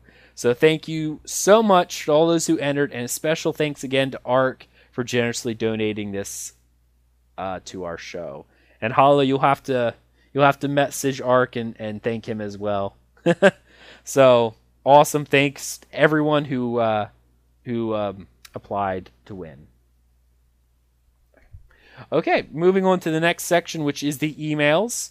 We had no iTunes reviews this week, but we did have one email. And Thais, why don't you go ahead and read that? First of all, thank you, Agelos and Thais, for the awesome work that you both have been doing. Thais, please forgive any grammar error that I may incur. I am not a native English speaker.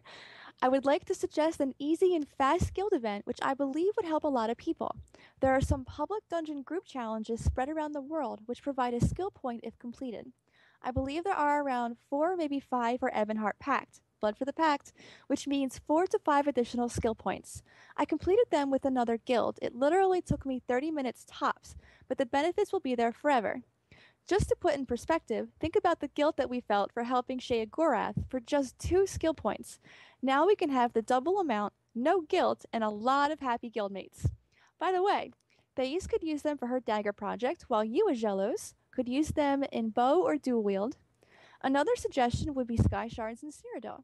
This one can easily end up in a very fun, massive confrontation. I particularly like the Tales section, when you guys tell us about your adventures in the game. I'm a little bit ahead, so for me, is not a spoiler, but a recollection about those events. It allows me to compare my choices with yours and see if I have a Berserker Nord or an emotional Argonian within me. Thank you both for taking the time and doing this great podcast. It is always exciting when a new episode becomes available every Monday morning. Stay moist, from Farrell. Awesome. Thank you so much for those emails. I love getting those in game. They're just fantastic. All right, so now it's that time of the show for our final thoughts. So, Thais, tell us your final thoughts for this episode. I can't wait for Armor Dies. Oh, I can't wait. I also can't wait to finish Coldharbour. And the show was amazing, as usual. Very happy. And, just to let anyone know, if you want to contact me in-game, you can contact me at Teareater, Teareater. You can also send all hate mail to Teareater, because it's her. No, okay, she's giving me eye daggers over here, but that's okay. It definitely was a fun show. I'm glad we got to give away the Imperial Edition, going to a good home, and I'm excited that we got to do that. I'm really, really thankful to our donator, and we'll just say pretty much the what was the word here? This show brought to you by Eric, who donated to us today. That was awesome. Thank you so much again. And I love doing this show. Fantastic. I'm excited for Armor Dies as well. Maybe not quite as excited for you, because I like these little quality of life. That's the word I was looking for, a phrase. Quality of life changes. I like them. I think they're great. I'm still looking for a little bit more substantial things, such as housing and better raids. But that's still to come. So I'm still excited to see what they can do, and they're definitely doing a good job so far. So we'll see what they come up with. So I want to thank my co-hosts for joining me this evening. Thank you for everyone who listened to the podcast. If you wish to help support the podcast, feel free to donate via our PayPal link on our website. If you wish to contact us with questions, comments, criticisms, the website for our show is talesoftamriel.com, or you can email the show at podcast@talesoftamriel.com. You can follow the show on Twitter at Tales of Tamriel, Facebook at facebook.com/Tales of Tamriel podcast, or on YouTube at youtube.com/Tales of Tamriel. I do put all of our episodes up there. Even though we have audio episodes, I just put an image, and so people who like to listen to YouTube only can also get to us. Also, feel free to rate and subscribe to us via iTunes. The ratings definitely help us out a lot, guys, and we do appreciate them. Thank you so much for listening, and we hope you enjoyed this episode of Tales of Tamriel. Have a great evening.